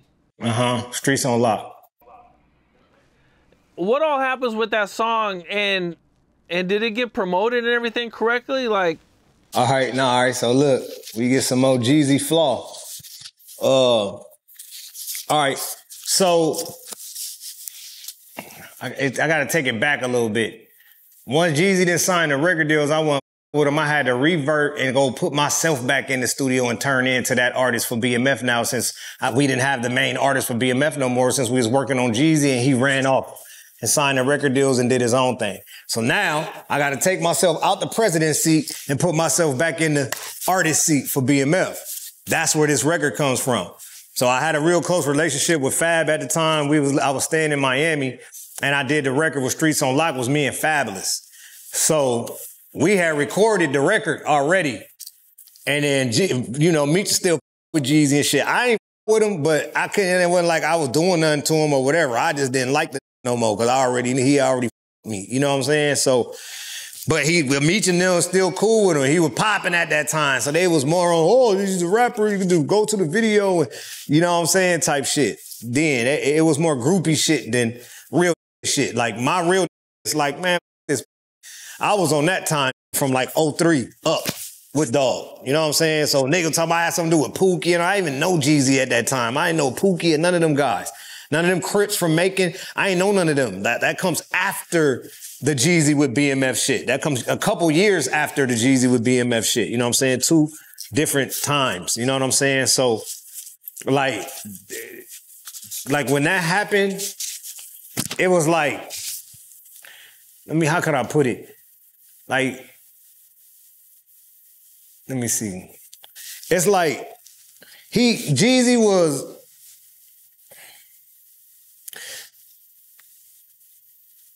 just like playing both sides between me and Meech. He knew I wasn't with him, but he still had this relationship with Meech that would enable him to be around, and because Meech the boss.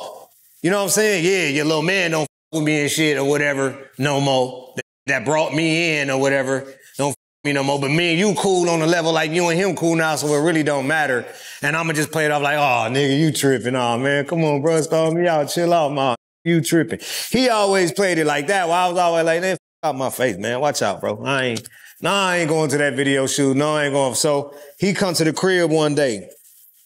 He in Miami. He come out to the house, and Fab was there, but he had left, I guess. And I had the record, so it was Meech. Man, put Jeezy on it, man. I gotta hear him on it with y'all, man. Y'all 3. I gotta hear him on it. All 3 of y'all, I gotta hear him on it. I'm like, bro, I do not even want this nigga on my song. Even though he was already signed and already had dropped the music on Def Jam, it would have been a good look, you know what I'm saying, for me anyway. And that's probably part of the reason why I didn't even argue with Meech about that shit, too. But I didn't want him on that record at all. It was just supposed to be me and Fabulous on that Streets on Lock record, and I was supposed to go to New York, and it was supposed to be some LA and New York shit. And that was supposed to be it. And then Meech just at the house rolling on them pills. I got the big ass K-Series SSL in my house at the time and shit. Oh man, I want to hear Jeezy, man. Put him on that motherfucker, man. Put him on it. Come on, Blue, dog, for me. Put that nigga on there for me, dog. Come on, my nigga. He hit me with one of them up. So man, go ahead, load this shit up for this nigga. So that jumped on there, and when he jumped on the Streets on Lock record, right? So now, mind you, I'm speeding up. I did the label launch because he didn't sign and hurry up and launch my shit, rushed it and launched it. Because now the shooting didn't happen. Mind you, the shooting didn't happen. So now I know the investigation on, so I'm trying to rush everything, go get a deal all fast and hurry up before the feds come get us. You understand what I'm saying? So instead of trying to do it the right way, like how I was doing it with him, I got to rush and go the independent way and go to Koch and get a deal right quick and do all that. So I did that and made an album and shit, trying to hurry up and get that shit out. And I pushed the record out. It was on Koch. It was getting promoted and all the shit. It was getting promoted correctly. All the numbers was right. I was like 300 and some spins a week on my BDS at the time. And I got a call from my team. It was like, bro, they talking about, it was like a Tuesday. I think it was a Tuesday, if I am mistaken. I was on the road on my tour bus, and I got a call from my team, and they said that on Thursday, in 2 days, they gonna pull the record from radio. if they don't get Jeezy and CTE signature. They wasn't signed off for the record. So I'm like, what? I'm like, all right, hold on, bro. Let me call this and blah, blah, blah. So I called it. And this wasn't the first time I called him about that. It was already mentioned before they dropped the shit. So they dropped it and we still didn't have the signatures. And I think it was dropped on good faith that we was going to get the signatures from Alan Grunblatt at Koch. They got the shit. They worked it out with Clear Channel or whatever. So, you know what I'm saying? So the record could stay up there and they was telling them they going to have the paperwork or however it went. But them motherfuckers, I called Jeezy. He swear up and down to God in heaven. He signed off and all this shit. But I had my signature, then my signature for BMF Entertainment as the owner. Then we had Alan Nim's signature from Koch. Then we had John Jackson, which is Fabulous name as an individual, Fabulous, the artist. Then we had Skane and Clue for Desert Storm was signed off. I had those signatures. I saw them with my eyes. Then I think I had, at this time, was Jay Brown's signature from Def Jam. He was the vice president of Def Jam at that time. I believe his signature was on my record for Def Jam or whatever. And everybody was signed off except for Jeezy and CTE. So they pulled my record from radio in the middle of my marketing for the single. And then once they pulled it, I flew to my brother got killed. I was hot as fuck, mad at Jeezy. My brother died. In the daytime, my brother went to Atlanta from off my tour bus. I was in South Carolina. He got killed that night on some other shit. I'm already mad. I didn't have the conversation with Jeezy in the daytime about my record. So now that my brother died the next day, I talked to him like, bro, where you at? I'm just finna pull up. I left my tour route and drove the bus all the way to Miami to go have a conversation with Jeezy about the record being signed off. And that's when that shootout happened that I was just talking about previously. I went to talk to him about that record. That's what the conversation was about. I was coming to meet him and confront him about the shit with all of this shit with me. And as soon as we start talking, Tula was walking down the street with dreads and they're like, oh shit, there go Jeezy, dog. And the other nigga like, oh, and Blue, that's Jeezy and Blue, nigga, that's BMF right there, nigga. Oh, bro, let us get a picture. And then my little cousin twin, big twin, he like, oh, nigga, they ain't taking no picture. You see they trying to talk. So the little like, well, and then the twin fired him, boom. And that's what started that shit that ended up to the shootout. And me and him never talked about the record right there because that fight turned into a shootout, turned into we all ran, turned into Jeezy got locked up for the gun. And then later on, Jeezy went back to have a polygraph test about that situation. That was all about that day I went to meet him to talk about why he ain't signed off on my record with me, him, and Jeezy, and they pulled it from the radio. And I believe he couldn't because the feds had jacked him and told him, nigga, if you help these niggas, and the same reason why he couldn't do the deal with us. Same reason why he couldn't put his name on the contract, because the contract ensues help to BMF, and they struck his ass down and told him they were going to put your ass in prison. If you continue to help Big Meech and Bleu in that BMF shit, you're going to fully pull away from that shit. Like, there ain't nobody else stopped quitting the mob. He the only in history that just stopped claiming the mob. Nigga, who the fuck stopped claiming the mob? I might know with all them that think they claim the mob, but I am the mob. I never stop claiming BMF, whether it's BMF Originals, BMF Entertainment Music. I make all of the sub-brands to the brand because I created the brand. Them niggas just had a name. I made it famous with his money. I ain't saying I was the biggest dope dealer that sold all the dope and went in. Nah, nigga, I'm just the mastermind that make you be able to know it today. So yeah, that's what happened with that record. He me over and never signed off on the record, and they pulled it from radio and it up that whole deal, and I ended up going to prison from that point. I went on a run from off that tour. Before I even finished the tour, my paperwork came out. They indicted me. Okay, now you go to jail. You do your time. How much you do? About what, 4.5 years? I got 5 years, 4 months. So, bro, I signed a plea agreement for 109 months. I signed to the lower third of the sentencing guideline. I signed to 109 months. I qualified for the safety valve. A lot of people talk about this safety valve and they say you got to tell to be awarded the safety valve. Now, to break that down, because that's one that we missing that I need to, but this is the time for it. So when I come through my shit, bro, what happened with me is they was holding me at an average roll when I got arrested. They was holding me responsible for the sale of 150 kilos or more of cocaine, okay? That was my charges. a conspiracy with intent to distribute 150 kilos of more of cocaine.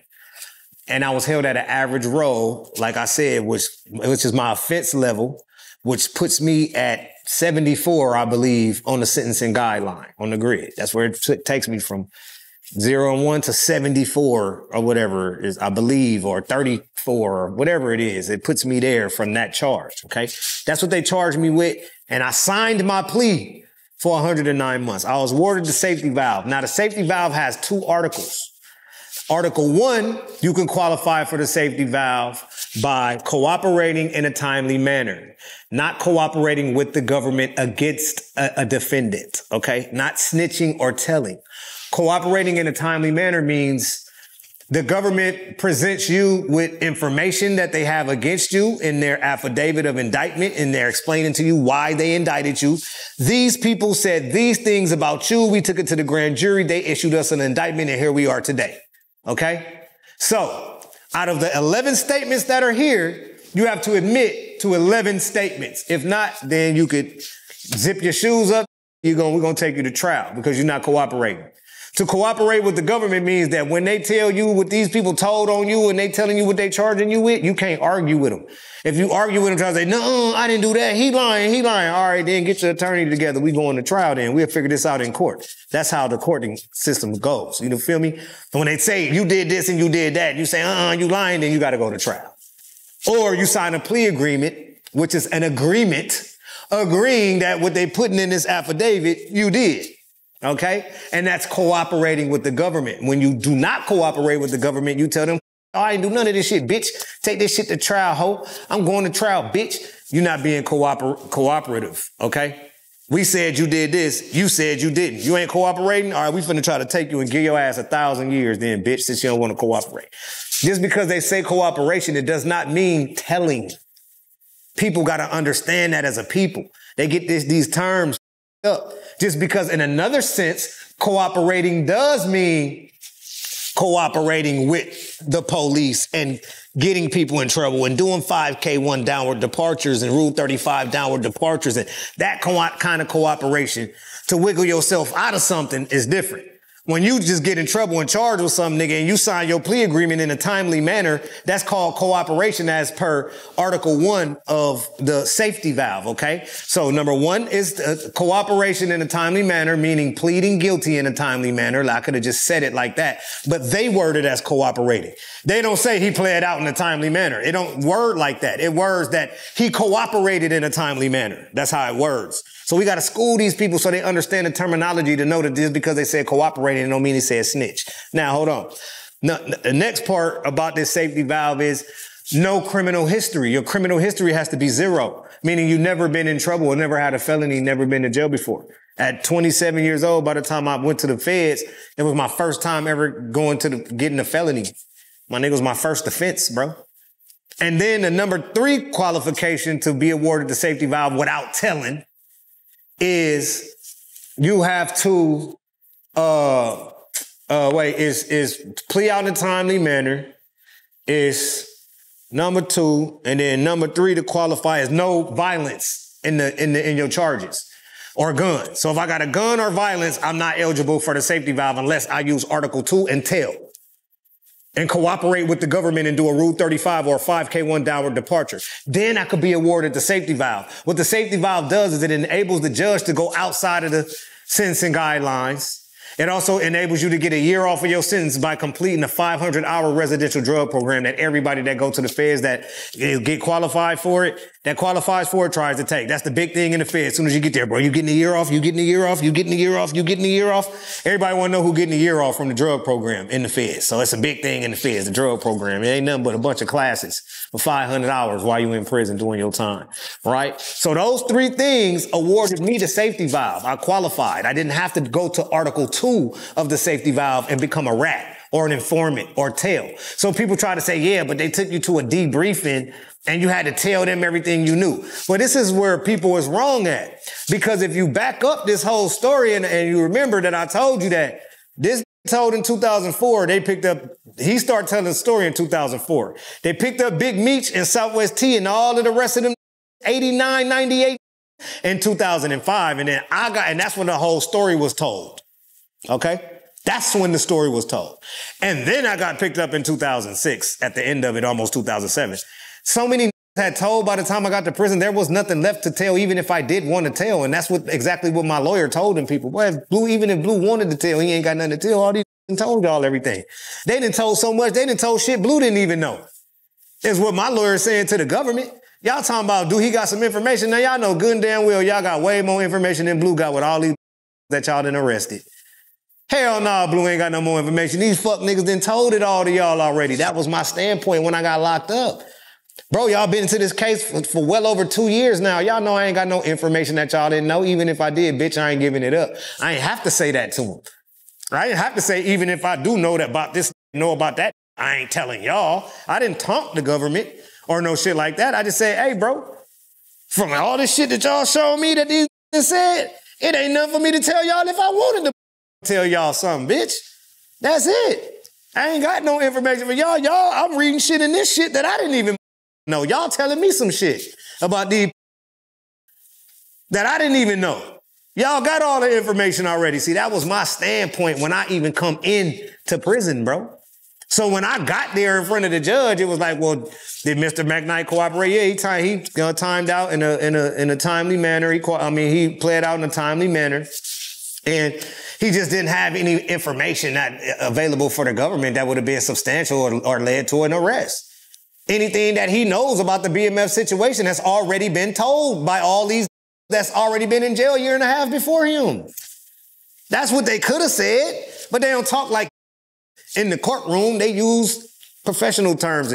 You know what I'm saying? They could have just said, look, my lawyer could have said, all the motherfuckers that y'all locked up that told on Bleu and got Bleu indicted, they told y'all whole story. It wasn't, what y'all want Bleu to come in here and tell the exact same story that they did? It ain't no more story to tell.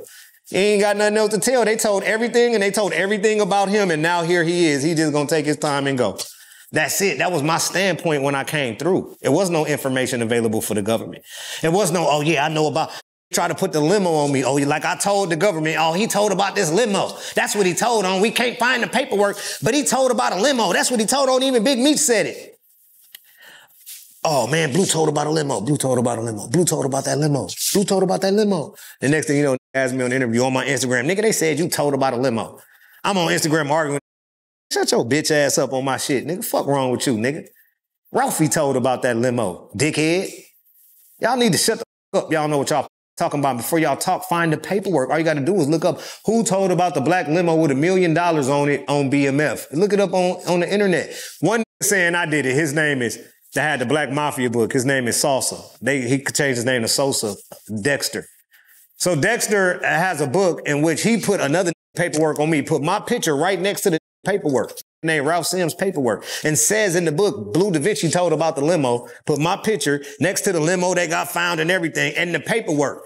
And the paperwork don't say my name in it. It don't say nothing about my name, my real name, my Bleu name, none of that. It talk about Meech the whole time, and it's a nigga named Ralph Sims that's telling it. But you got in the media dragging my name through the mud like I'm some kind of snitch, boy. And these don't understand. I will punish these niggas for real if I'm staying in the house chilling with the kids.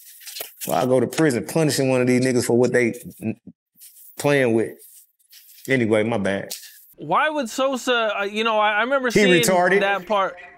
He halfway retarded. He like really for real, like not making a joke. Like he really slow, like type shit. Like he ain't all the way there. And then he like 65, 64, he an older.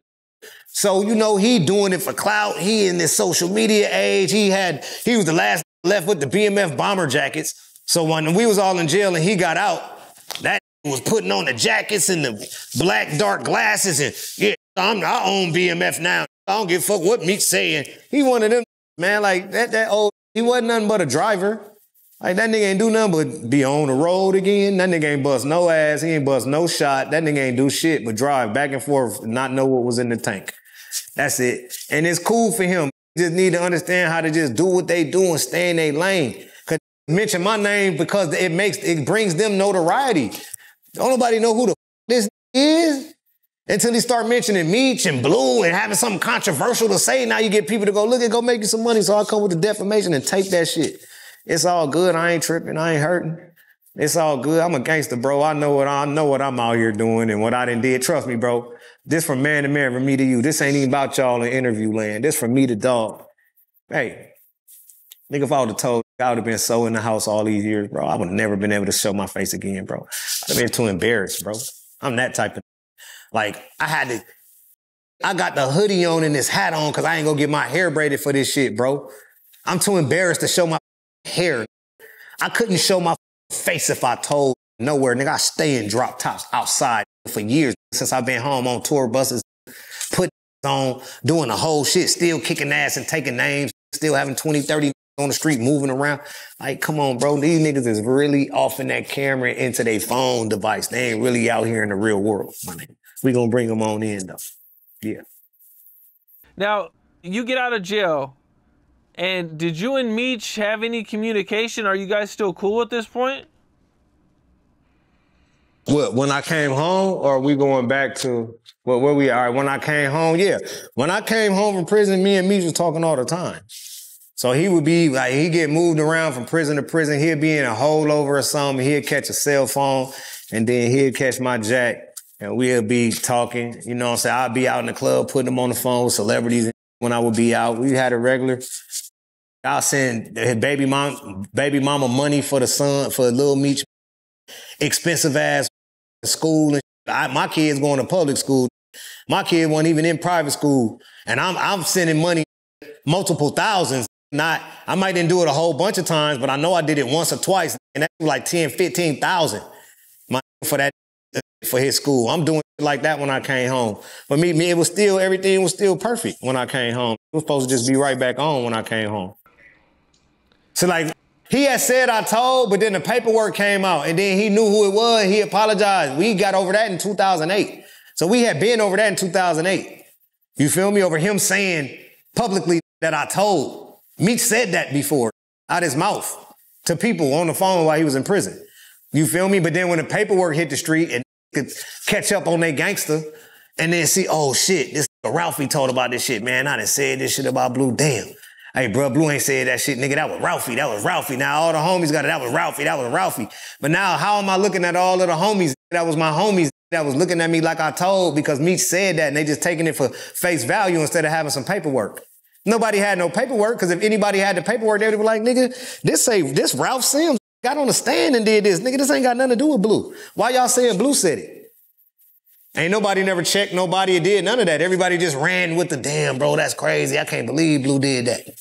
Blue did that all the way until the paperwork came out. So how long did that take, and how many people had heard that and got that message before the paperwork actually came out and these to start correcting themselves and shit? It was, the damage is already done, right? Smut my name, just like that. Just because he's so big and out of his mouth, people just take, he's so popular and so respected that they just take what he say for face value. I don't care how big get, bro, how gangster you think a nigga is, bro. When it comes to this gangster shit, this shit about black and white, bro, the shit paperwork, bro. People get killed about this shit, bro. For real, for real. Not often, but people still do die about this shit, bro. You can't play with no people's name like that. You ain't seen that paperwork. You seen it, you still shouldn't do it if you ain't involved with it. But if you just got to be a bitch ass nigga, be talking about like how these is these days, then go ahead and hire you some paperwork to support whatever point that you making. Every time I drop jewels, got paperwork or it's business. If it ain't business and it's some street shit and it's negativity, then it's paperwork involved. If not, it ain't nothing to rap about. Whatever happened to them rules, that should have been definitely with the boss of BMF, the owner, the main head honcho. He should be the first nigga to like, hold on, the mob don't move like that. I don't give a fuck what nobody said. Nigga got to show me that paperwork. Let me hit my lawyer and have my lawyer draft me up what came from this situation. And he got the power. You can call an attorney. Like I called my attorney and got it done. I ain't Big Meech. I had that shit started, man. Had my people make 17 copies of that shit and was blasting it out to people, nigga, to BMF members' families' houses. Like, yeah, nigga, let everybody know. Nigga, put that shit in orange highlighter. Who told about that limo? Because it's crazy. I'm gonna have to kill somebody about it. Come to me in my face like, hey, nigga, didn't you tell about it? You a snitch, nigga. You told about that limo. I'm gonna try to get off. Because my name, bro, it's all I got. Might run down on me while I'm with my son. Nigga, you a rap. We don't fuck with rap. Pop, pop, pop. I got my 8-year-old with me.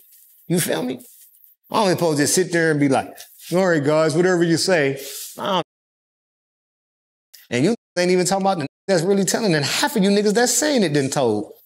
Is the crazy part about it. Half the that's be saying the shit be that done told. Done been told. Not new tellers, old tellers. Nigga, man, stop playing. These niggas be weird as fuck. All right, let's go. Now, you guys were cool when you got out of prison, and at one point you guys have a falling out? Nah, we never had a falling out. Nope. Okay. If you look at the song that I did, Got Right, in 2013 or 14 or whatever year it was a Jeezy diss. After Jeezy did the song Get Right. And he put a line in there for me. He said, acting ass nigga was in 3 strikes. That line, I played in 3 strikes. I co-starred in it.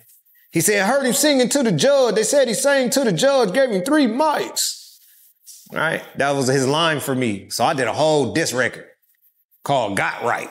Talking shit, talking about him turning the cars into the feds and all the shit, right? So when I did that Got Right record, that was that time.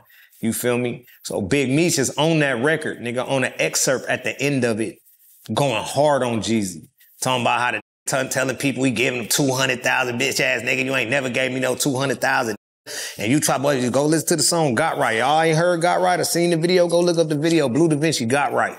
Right now, you see OG, two of my rest in peace OG homies, one from East Coast, one I know, one of my OG homies from BMF and shit, they both passed away.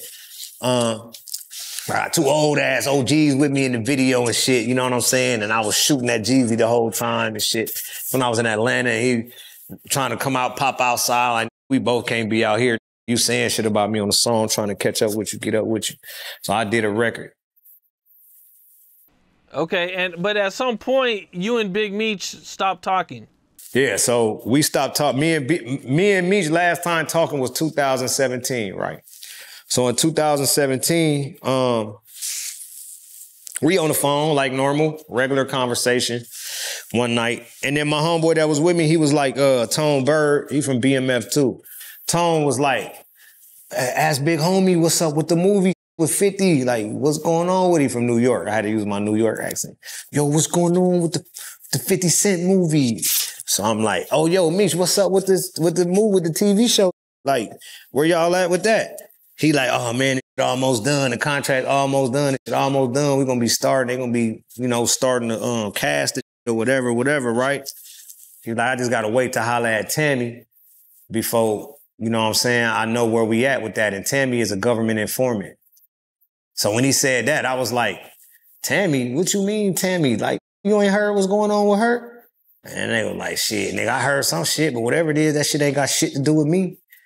And he was like, man, I'm gonna hit you back. I'm like, all right, that's the last time I ever talked to him. Next time I ain't even talked to him. Next time my cousin talked to him and said that he was trying to get on the phone with me while I'm getting into it with Lil Meech. Lil Meech came into one of the stores that I was working with, one of the exotic rental stores, to rent a car one time and was talking shit, start talking crazy shit about me, nigga. And my son was in there working at the time too. I'm gonna have my son whoop his ass trying to let the kids lock up. You know what I'm saying? I was mad as a... But, all this shit just ended up stemming from a whole nother situation that was surrounding Meech that was going on and shit. So, you want to pull up some paperwork? You want me to show you how to pull up some paperwork? So you're talking about Tammy Cowens, right? Yeah, Tammy Cowan. Okay, now... She's a co-producer of the BMF Stars TV show. Okay, and you're saying that she's an informant? Definitely, 100%. Okay. She's been an informant since 2009. Okay, so I'm on the page right now. Yeah, it's 32 pages or something. I'm on the first page, and now it says, United States of America versus plaintiff, and it says Donnie Gatlin, Timothy. Dion Gatlin. Shout out Cuff. Shout out Cuff. That's my Cuff. Dion Gatlin. Yeah, he's one of the first defendants. Yeah. Okay. St. Louis Project. What's happening? So, can you kind of break down this paperwork for me and how she's involved in this? And where can I go? Tammy Cowens is Big Meech personal assistant / business partner / whatever you want to call. You know what I'm saying? So basically she became the owner of what Meech has as BMF Entertainment, his company from prison. His company, she became the owner of it in 2008. And in 2009, she became a government informant. In 2010, she did a case that was pertaining to a guy that Meech met in prison and one of Meech's homeboys of 26 years. Okay. Now, in this paperwork, it doesn't actually say her name. Right, yeah. You will have to it don't say her name. It say her name on paper on the cover sheet, her actual name. But this is a case, so they're not gonna be saying the witnesses' names in the case. They're gonna call them CS1 or CSOI or something like that, confidential source or whatever. It's confidential, bro. It's not public. That, you know what I'm saying? The snitch on the case is not public. You feel me? Until maybe after the case and the people was put away in prison and they out of government hiding and all that shit, and then you get some paperwork and then you might see it. Outside of that, you got to be tapped in. You got to have that pacer. Got to be able to pull cover sheets and shit like that. But when people read the affidavit, it explains to you exactly who she is. And then when people follow or know, or once you get to understand this situation, then you'll get to see exactly who Tammy Cowens is. Okay, I'm gonna read a little part of it real quick, man. It says CS1's relationship with Flannery, Suarez, and Gatling. When CSI became a DA informant, CSI was and had been a longtime associate of Demetrius Flannery.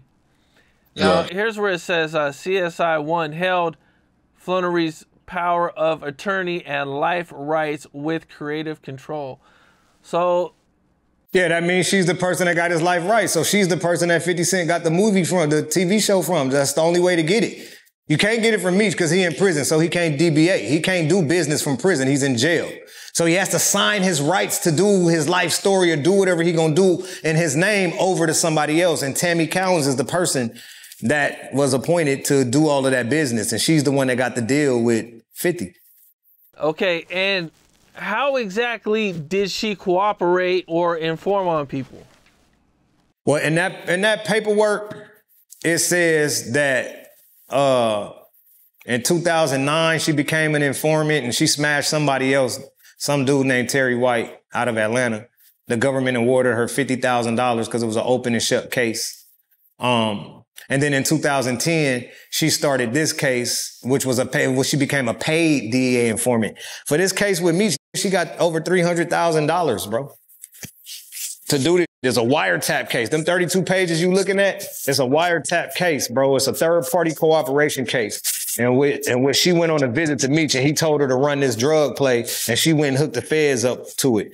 But the feds that she hooked up to it ended up being the same agent that locked us all up, Special Agent Jack Harvey. So now you start connecting all the dots. Oh, that's who put Meech in jail. So it's looking like Meech put him with his personal assistant / person that he's doing all his business for him. She did the legal business for the movie shit, but she also did the dirty business for him too on the other side and got paid to do it. She wasn't in trouble. She wasn't in the feds, in jail. She's not a co-defendant or any defendant of any kind. She's just a regular working middle-aged lady. You know what I'm saying? And she did it to get that out. That's what she did it for. She even said it on the stand in the paperwork. It tell you in the paperwork. She said she did it to get Meech out. She tried to say he didn't know or whatever or something, but it was too late. She had already told everything. She started fucking the agent and all kind of shit. Y'all just got to read it, man. She like a love story. Tap in. Yeah, that shit crazy, bro. This the shit that people don't be knowing, man. It take real to come out to enlighten motherfuckers, give y'all motherfuckers something to talk about for a little while. Keep my dick out your mouth. Okay, so just looking over this paperwork a little bit, it says that Big Meech requested CS1's help coordinating delivery of a load of cocaine to be controlled by Suarez. All right, so stop right there. All the questions then. There we go. Damn, hold on, say that one more time. In September of 2011, Big Meech requested CS1's help coordinating delivery of a load of cocaine to be controlled by Suarez. All right, so no matter if we knew that CS1 was Tammy Cowens or not, it don't matter no more, right? Because we do know that Big Meech ordered a shipment of kilos through a confidential informant, right? That's All right, so what it now says, I'm yes. the one that's telling you motherfuckers who the confidential informant is. Now everybody can do their investigation and find out. When you find out that the confidential informant is the person that has his life rights, that his life rights are signed over to, and you look up the person who is Big Meech life rights signed over to, and you go probably find her name. Who owns Big Meech life rights? Her name got to pop up somewhere because her name is all on the production shit for that star shit. I done found reports that got it. I got clips of her on the red carpet with her saying that she got to deal with 50 Cent in 2012. Okay, and with her on the red carpet last year on Stars, and that paperwork with you, that clip right there, what you just read, it connects everything. It tells you who the lady is, and then we can see who the lady is to this day. Point blank, period. It's third party cooperation, and that's the point. Period. At the end of the day, Cuff doing 26 years. The confidential informant start having sex with the federal agent. It was infidelity in the case. They threw the case out. That's why Meech ain't get out. But they still kept Cuff. They superseded him because they heard something else happen while they was on the wiretap that didn't have nothing to do with the shit they was investigating for Meech and them. Something totally happened in a whole nother state. And they charged him for it and superseded indictment. Didn't have nothing to do with that one. Throw that one out. But we keeping you. Everybody else could go. We keeping you because we heard this happen on the phone while we was listening, bruh. So now, Meech, we ain't gonna give you the credit for it, but your ass stand for 26 years, and they'll go Cuff in there for 26 years. So you're still in contact with Suarez? I don't know Suarez. No, I know Gatling. Oh, okay. Yeah, Suarez is the Mexican plug. I don't know him. But Dion Gatling is Cuff. He been Meech's friend for 26 years. His brother was Wani. Magic was part of BMF. Cuff was in jail when we was doing all the BMF shit, but him and Meech and them been cool since the 80s. Sometime, you feel me? So he came home. He's trying to land a movie deal with with the lady who had the life rights, and that's how he knew her. So then he put them together as it pertained to the Spanish dude, and then that's how Cuff got caught up in that with that situation. You feel me? It's all bad though, bro. It's not good news. None of it is good news. That case that you pulled up with that red docket number, it's a cover sheet that goes to that page that tells you what's inside of that packet. And it tells you all of the people, it tells you the defendants, it gives everybody, it gives the whole, it's a cover sheet. And the cover sheet it says the name of the actual informant, and it tells you hereinafter in this affidavit, this person will be named CSOI or COI or CI, however they name it. They take the name off, so don't know who the snitch is. The reason, this how they found out who the girl was, bro, who was telling. Cuff's baby mother, okay? Cuff's daughter contacted me how I figure out all this, okay? She the one that first contacted me. Her mom, this lady is like 20-something years old, 30 maybe. Her mom put a private investigator on the people or whatever and found that the infidelity, the man recorded the people staying overnight with each other at hotels and all kind of shit from state to state. Okay, so they put them on the stand in court, and they admitted the shit. It's all in that paperwork. They admitted that they had the sexual relationship and everything, so it was up the whole case. Now it's infidelity in the case. They can't take the bitch's statements and shit no more because she didn't fuck the agent. You feel me? So they threw it out. That's why Meech never got out.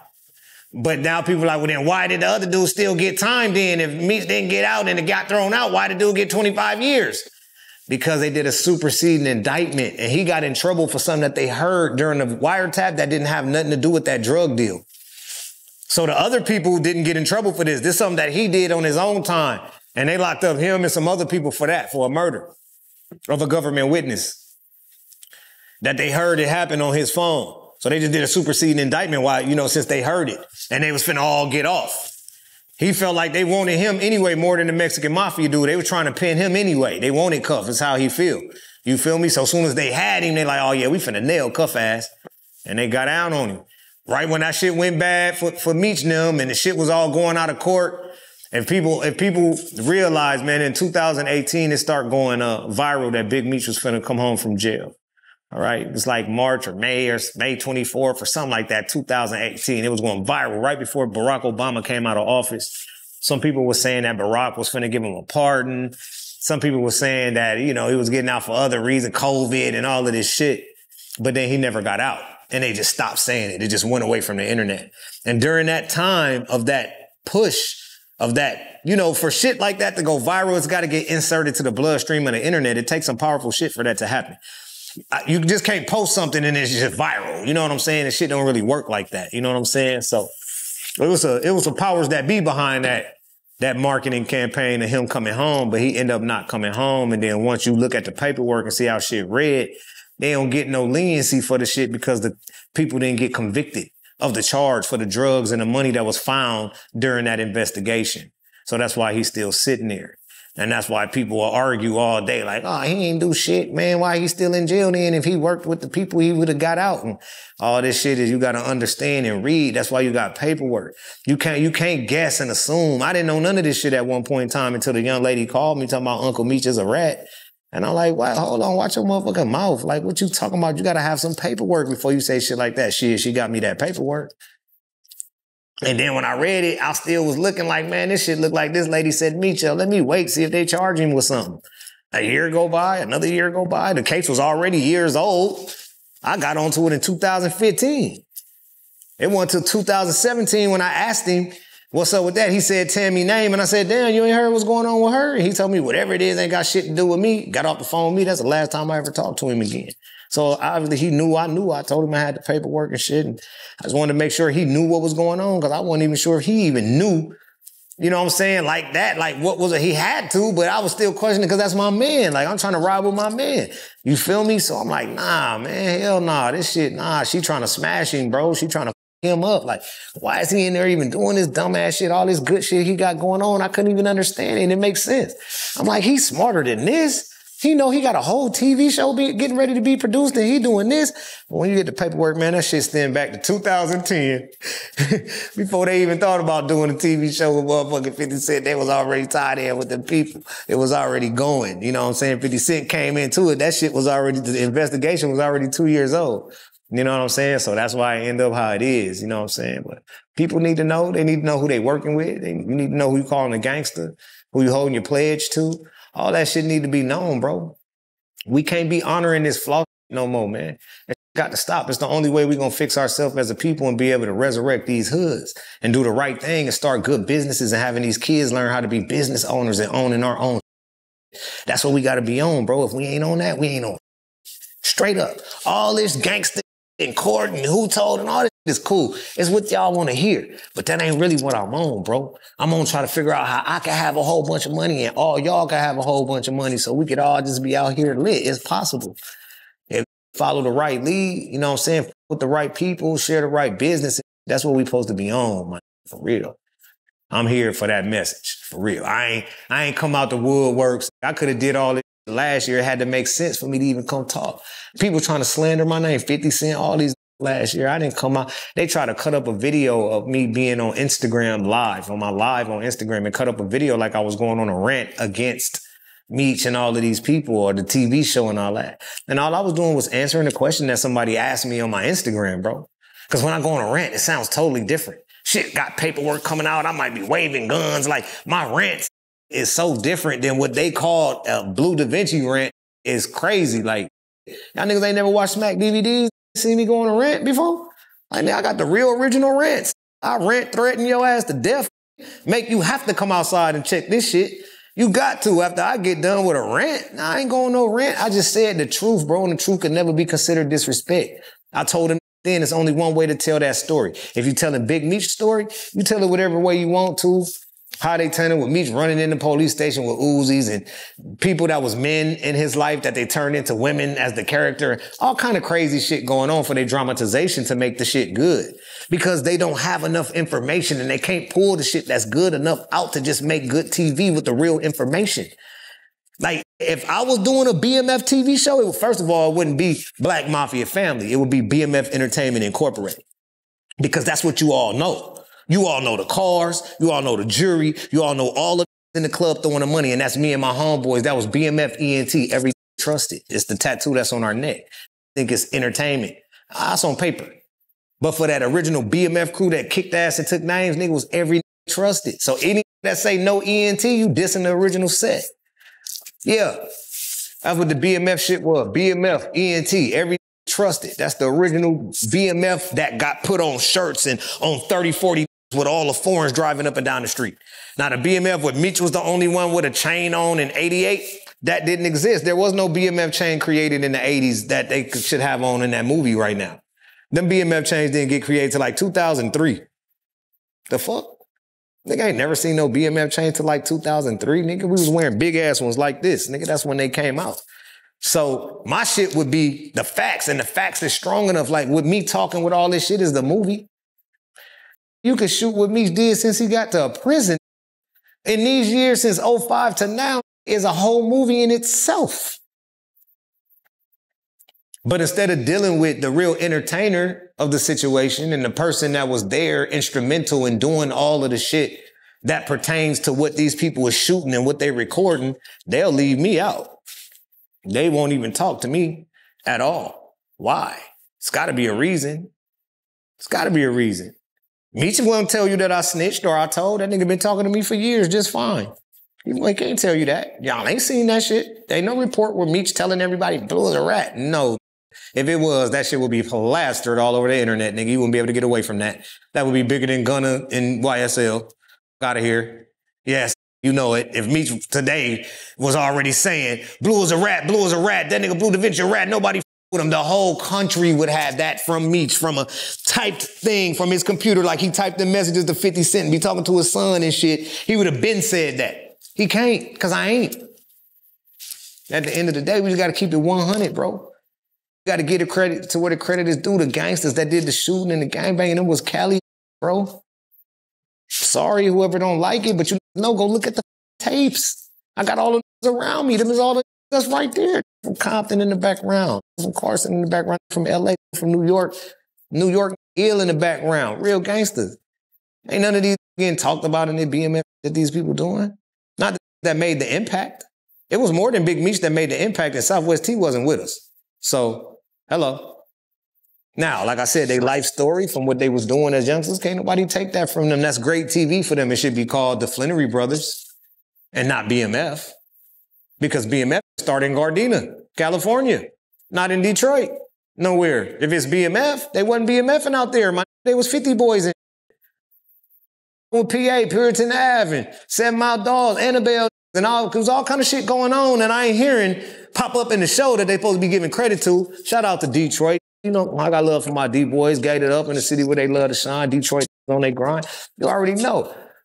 But it's a lot of places in Detroit and a lot of shit that was going on in Meech's life that they not giving light to in the TV show. I feel that's a personal thing. But it's a bunch of stuff that they touching on that didn't even happen, and it was a lie, and they fabricating the truth and bringing to believe something that wasn't. So if we was to go shoot a real movie about BMF and how it started, then everybody would be looking at us like, because Stars said this. Like, no, it wasn't no BMF chain. Them niggas wasn't saying BMF back then, nigga. That shit didn't get popping until it wasn't no more Stomping Ground Entertainment. Meech is them label. Once it wasn't no more Stomping Ground Entertainment, then we made BMF Entertainment as a record label and put marketing tools to it so it could be marketed and turned into a brand to be branded as a urban household name. So I keep telling everybody, nigga, this shit was a company. It was a business. That's why people know what it is today. Not just because Big Meech was selling drugs. Nigga, that nigga had been selling drugs since he was 15, nigga. 20 years or something. 16, 18 years he had been selling drugs, making a bunch of money, and the whole nation didn't know. They didn't know what it was called. They didn't know who he was. It wasn't until after he met Bleu. And then they did a record label called BMF Entertainment and did the promotion and had billboards in Atlanta and had 40 wearing the same t-shirt. Then the nation started, oh, BMF, oh, what they doing? They got a bunch of core in the strip club. Oh, Big Meech, he the leader. That's when everybody found out. It was my marketing attempt that put the shit on.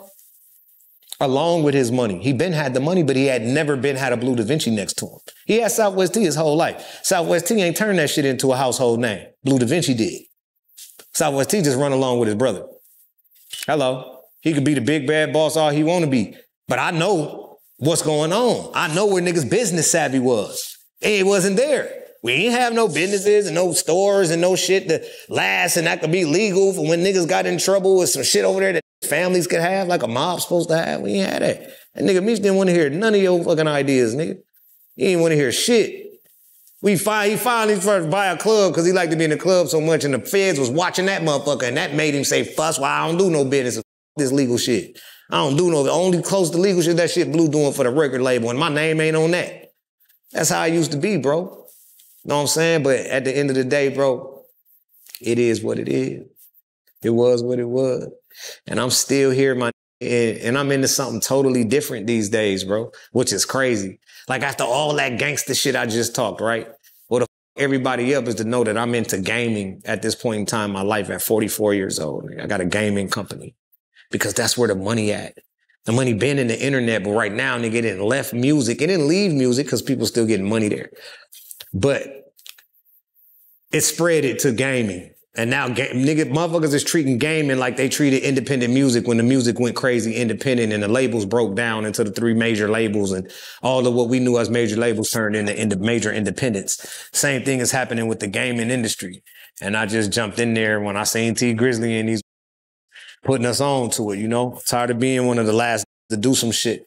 Want to be one of the, being there with the pioneers, some of the first getting millions out of some shit and then watch the rest of the whole world come and do it.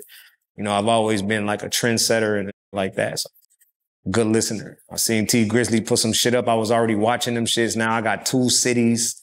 I got BMF World Gangland, BMF World RP. I got a paid city that you come in and a free city. You know what I'm saying? And they just like GTA and you come in and just live your life like you living it right now in real life, but you come living in my city. You know what I'm saying? So shit is lit. But that's what I'm on. I'm trying to get street and other older, younger females, everybody to tap into this shit and start getting their Twitch following up. I'm trying to encourage people to leave that Instagram alone and start promoting themselves on Twitch because that's where the money is. That's where you get paid to be. You know what I'm saying? And then a big way to do it is video games, but you can do anything. Just put the camera on yourself and talk, build a following, ask the people from Instagram that follow you, that like you to come over to Twitch and watch you, and they'll eventually subscribe to you after a while and just create that content and put it up. So that's what I'm advocating now, even over music and shit like that. You know what I'm saying? It's easy. It's everybody not talented enough to rap. You know, anybody can learn how to pick up the joystick and play a game. You know what I'm saying? So that's what niggas on. First of all, that video was taken months before the show dropped, first and foremost. That was me on my Instagram live answering a question. I was just on live, wasn't talking about no BMF show, wasn't going on no rant. I'm up, asked me, well, hey, is you involved with the BMF show or what you think about the BMF show? And I was just telling them, like, you know, we not involved with it. Whatever it is, only one way to tell the story. Like some of the same that I'm saying right now is what I was saying. And I was just saying like, you know, they was asking me, am I in it? And I'm like, no, I ain't in it. And they were saying like, well, is they gonna put your character in it? And I'm like, I mean, if they doing a BMF story, they're gonna have to put my character in it at some point. Now, once they put my character in the it's gonna depend on how I'm reacting. I was just saying like, if they with my name and with my character and make the character on screen do some or act like or do some shit that ain't me that I didn't do and they making me look a certain way that's a negative way or whatever, then nigga, I'm gonna come. I don't know how I'm gonna come. I don't know what I would do. I don't know if I would argue. I don't know if I would fight. I don't know if I would throw a rock. I don't know if I would bust a shot. I don't know if I would call a lawyer. I don't know what I would do, but it ain't gonna be nothing. And that's what the point that I was trying to make. Nigga, and I was just going into my shit like, I'll be them bust shots all at the it ain't no telling what I would do because I don't even know. I would have to be in that situation. Like, imagine this, bro. Imagine I'm watching the BMF TV show and then the character come on named Lou and is the artist and he met in Gardena and is the artist and it's me. So I know it's Bleu is supposed to be Lou. They can't use my name, so they use Lou. And so that sounds like Bleu and he's playing the character, so now I know that's me, right? And then he kiss a man and he's a gay rapper. So now they turn, because they're able to write whatever they want in there and they're not using my name, so they can take the character and do whatever they want with it. So if they take the character and make it do something that ain't me, that I ain't did, and they make me tell. If they make me do anything that's not in my character that I didn't do, then I'm gonna have an issue with it. Let me just put it like that. And that's all I was telling to the people that I was talking to in my live. It wasn't something that I went on that was going at them because of the show came out. They just cut it up and they waited and sat on it and waited till the shit released, and they released it after the show came out, and they made it look like that's what I did. It's called marketing, bro. This is how they got some more steam and some more people talking about the show before, like, while it was airing. Maybe the numbers wasn't as good as projected, so it's time to crank this shit up a bit. Let's go out there and talk shit about Bleu Davinci. Everybody know about Bleu Davinci as it pertains to BMF. So if we talk shit about him and 50 Cent chime in and say something, nigga, there's gonna be a million people that comment, that say something about it. All that shit is marketing, bro. 50 ain't never called me like a real man, nigga, and said nothing. Hey, bro. Saying this over here about you. Now you done been to my crib. I know we got some people in common. My barber Light used to cut your hair when you lived out here and shit. Like, what's up, bro? Like, what really went on? Like, nigga, that's what a real nigga would do, a real man. That's what I would do. If I knew it and I know I could get on the phone with it or something, and it's something like somebody telling me some shit, first of all, I'm gonna check this person. Be like, bro, come with the paperwork. They ain't came with the paperwork, I would have never said nothing. Number one. Number two, once they didn't come with the paperwork, that's really gonna make me say, hey, check this out. Bro, such and such and them over here acting like it's like this and it's like that. Let me know what it is, bro, because I ain't finna be in the middle of no bullshit. Did you tell? Is you hot? What's going on? Because I'll fuck around and go hard on your ass, man. But before I go hard, I got to keep it gangster. What's up? See, that's what you're supposed to do. It ain't nothing wrong with having a conversation before you fall out or having a conversation before you make $1 million with a nigga. Nothing wrong with having that conversation, bro. Get some straightening and some understanding on what two individuals as grown men is and how they gonna move forward. You understand what I'm saying? So when it jump out there and say some shit like 50 Cent jump out there and he put a meme of me up with my face on there and then he writes my name, Bleu Davinci, and under it he put informer. Uh-oh. See, now you screaming around the wolf. Like, don't wake him up, bro. He was asleep. He ain't even tripping. He just kicking it. Y'all do y'all shit. He got his way he feel. He's entitled to that. But y'all niggas want to play with it, right? All right, 50, did you know that the lady that you got the movie deal with is a federal informant, been since 2009? Yeah, Tammy Collins, your business partner, the one that you got to keep talking to in order for y'all to put shit on the screen as it pertains to Big Meech. She's an informant. Oh, you ain't, hello? I ain't hear nothing. Crickets, nigga. Ain't nobody gonna say nothing back? 3 days later, my motherfucking Instagram was hacked. I ain't lying. You feel me? So be playing a different game out here, dog. This shit ain't about what you think it's about. These out here playing for views and streams and shit. You know what I'm saying? So unless we gonna get out here and start playing for views and streams with these and then be available for all the rec and ain't ducking no rec, you ain't gonna have no Bleu Davincis running around, nigga, until it like me pop out and do this. Now, you mentioned it a little while back. Did something happen between you and Little Meech? Oh, yeah. One day, Lil Meech, after the last time I talked to Meech, once they understood that I had this paperwork for some reason, me and Lil Meech was just fine. Like, my nephew's coming to my house here in Miami, smoking when his mama still wouldn't let him smoke it in her house. And you know what I'm saying? Everything was fine and cool with me and Lil Meech. And I called him over to the house one day, gave him the information. He was going to be going on a visit to his dad in a couple weeks. And I gave him the information and told him to memorize it and tell his dad what was going on. So I know he knew. And from that point, motherfuckers in Detroit started saying that Lil Meech and his sister was running around saying that their daddy was saying that I wasn't no good. And, you know, he didn't say that I was a rat, but he was just saying that I wasn't no good. So I didn't mean if I ain't hold him down or whatever it was. I guess trying to turn people against me. So that was the first that was with Lil Meech. And then next thing you know, when the TV show dropped, me and him had a big argument in one of the stores. He came in and was talking shit. And I was finna try to get my son and him to go get a head up fade and shit, him and my son, because my son was in there working at the time. He was talking all that shit. Ain't like I'm just gonna rip him apart. It's one of our kids. You know what I'm saying? I held him as a baby in my arms. So I don't look at him as a peer that I need to be going to fisticuffs with or nothing like that. He's more like a kid I put over my lap and give him a spanking. It's kind of how I look at him. So I would rather tell my son, hey, bro, take this fade, man. You know, the kids could get down in my name and our names and his daddy and my name get down and shit like that. And then, you know, Meech had contacted my cousin Bull and telling him he wanted to get, why is Blue out there arguing with Lil Meech? And he told him, man, Lil Meech can't disrespectful for what? He said, well, why is what for what? Why is he? And this little bitch ass name got brought up. And Meech's like, what the f he doing talking to this? All this shit that went on. But then he was telling my cousin he wanted to get on the phone with me and talk to me. And that was just the last I heard from him. Like, I never talked to him from that situation or nothing. That was 2017. I'm saying, so now shit, it's 5 years later, Brody. We in 2023. You feel me? It's 5 years later, and it is what it is. Now you got the TV show out with the whole nation like, oh yeah, this the shit. This ain't how it went. And guess what? Look at this information. Now everybody reevaluate what they doing. What's happening? Overall, how do you feel about the TV show? Well, I ain't watched that much of it, but, you know, I'm an actor and shit. So I've been, like I was saying, I've been doing film and shit like that since I was 19 years old, bro. I'm 44. I didn't co-star, not co-star, but supporting cast in a Tupac film and shit. I done got killed by leprechauns in movies. Like, I done did quite a few things, you know what I'm saying? So I like TV. So I'm gonna like it anyway, just because I like TV. But I know it. So I just know, like, you know what I'm saying? I lived it. So it's like, I didn't live that part, but I know the part that I did live, what they telling is merging it together, and it wasn't there then. So to me, it's just not real. It's not believable to me.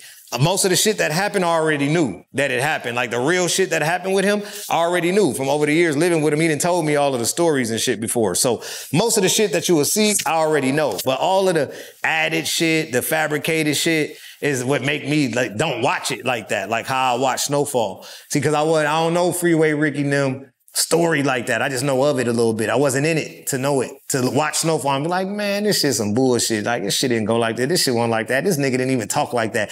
Like, bro, who is writing this shit? Like, I can't say that about Snowfall. It's just good TV for me. It's just one of the best movies on TV. You know what I'm saying? Type shit. So I don't have nothing to say bad about the Star's production on the film or the writers or whatever they writing. They only can write the information they're getting. You know what I'm saying? If they ain't got the right people around for the writers to feed off of and write the story, then it's going to turn out like that.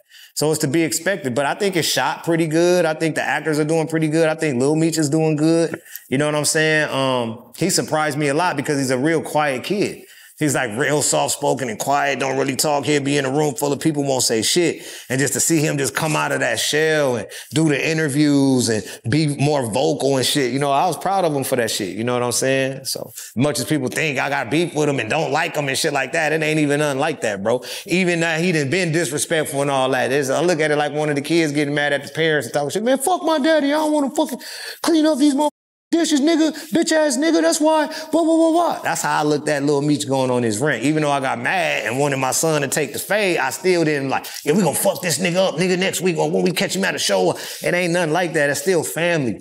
Like, even Meech's family and the people that I got close to and shit like that, I don't look at them a certain kind of way because he did some third-party cooperation, you know what I'm saying? Even if they don't like me because of the information. Like, the truth can't be considered disrespect, bro. It is what it is, my nigga. Now, you can hate me, or you can say, hey, he kept it 100, or you can never talk to me. You could try me, see how that turn out, whatever. I'm just here for it. You feel me? You know, man, your story was dope, man. Great history, man. You know, BMF has become a real big thing, man. Iconic time in, you know, hip hop. And, you know, it was just, you know, it was a dope story, man. Yeah. I mean, you know, and it was a bunch of cons we went over, but it was so many pros to the situation, man. Like the unity, you feel me? Like was one of the biggest things, man, to see so many people from different states and different, you know what I'm saying? Like with different lingo and different ways of dressing and everything to just mend together and everybody get along and can get money together and go out and party together. Like I really want to create that same feel with people that got money that's on a legal standpoint where everybody legal, but you still got 40, 50 with the bag that all come together to go have events and go places and do. I'm still trying to create that. And I know we can continue business like that and we can link up good people like that. Well, that's what it is, man. You know, yeah. It sounds like it's going to be hard to create, man. It sounds like it's definitely not hard to create because all it is people with money, bro. It's the same thing with BMF. Is get money, can come together and everything's fine. So it's not hard to put people together. It's just like-minded people. You can't have a bunch of people from different walks that got different ideologies on life and try to put them together. You got to kind of put the people that are like people together that's having.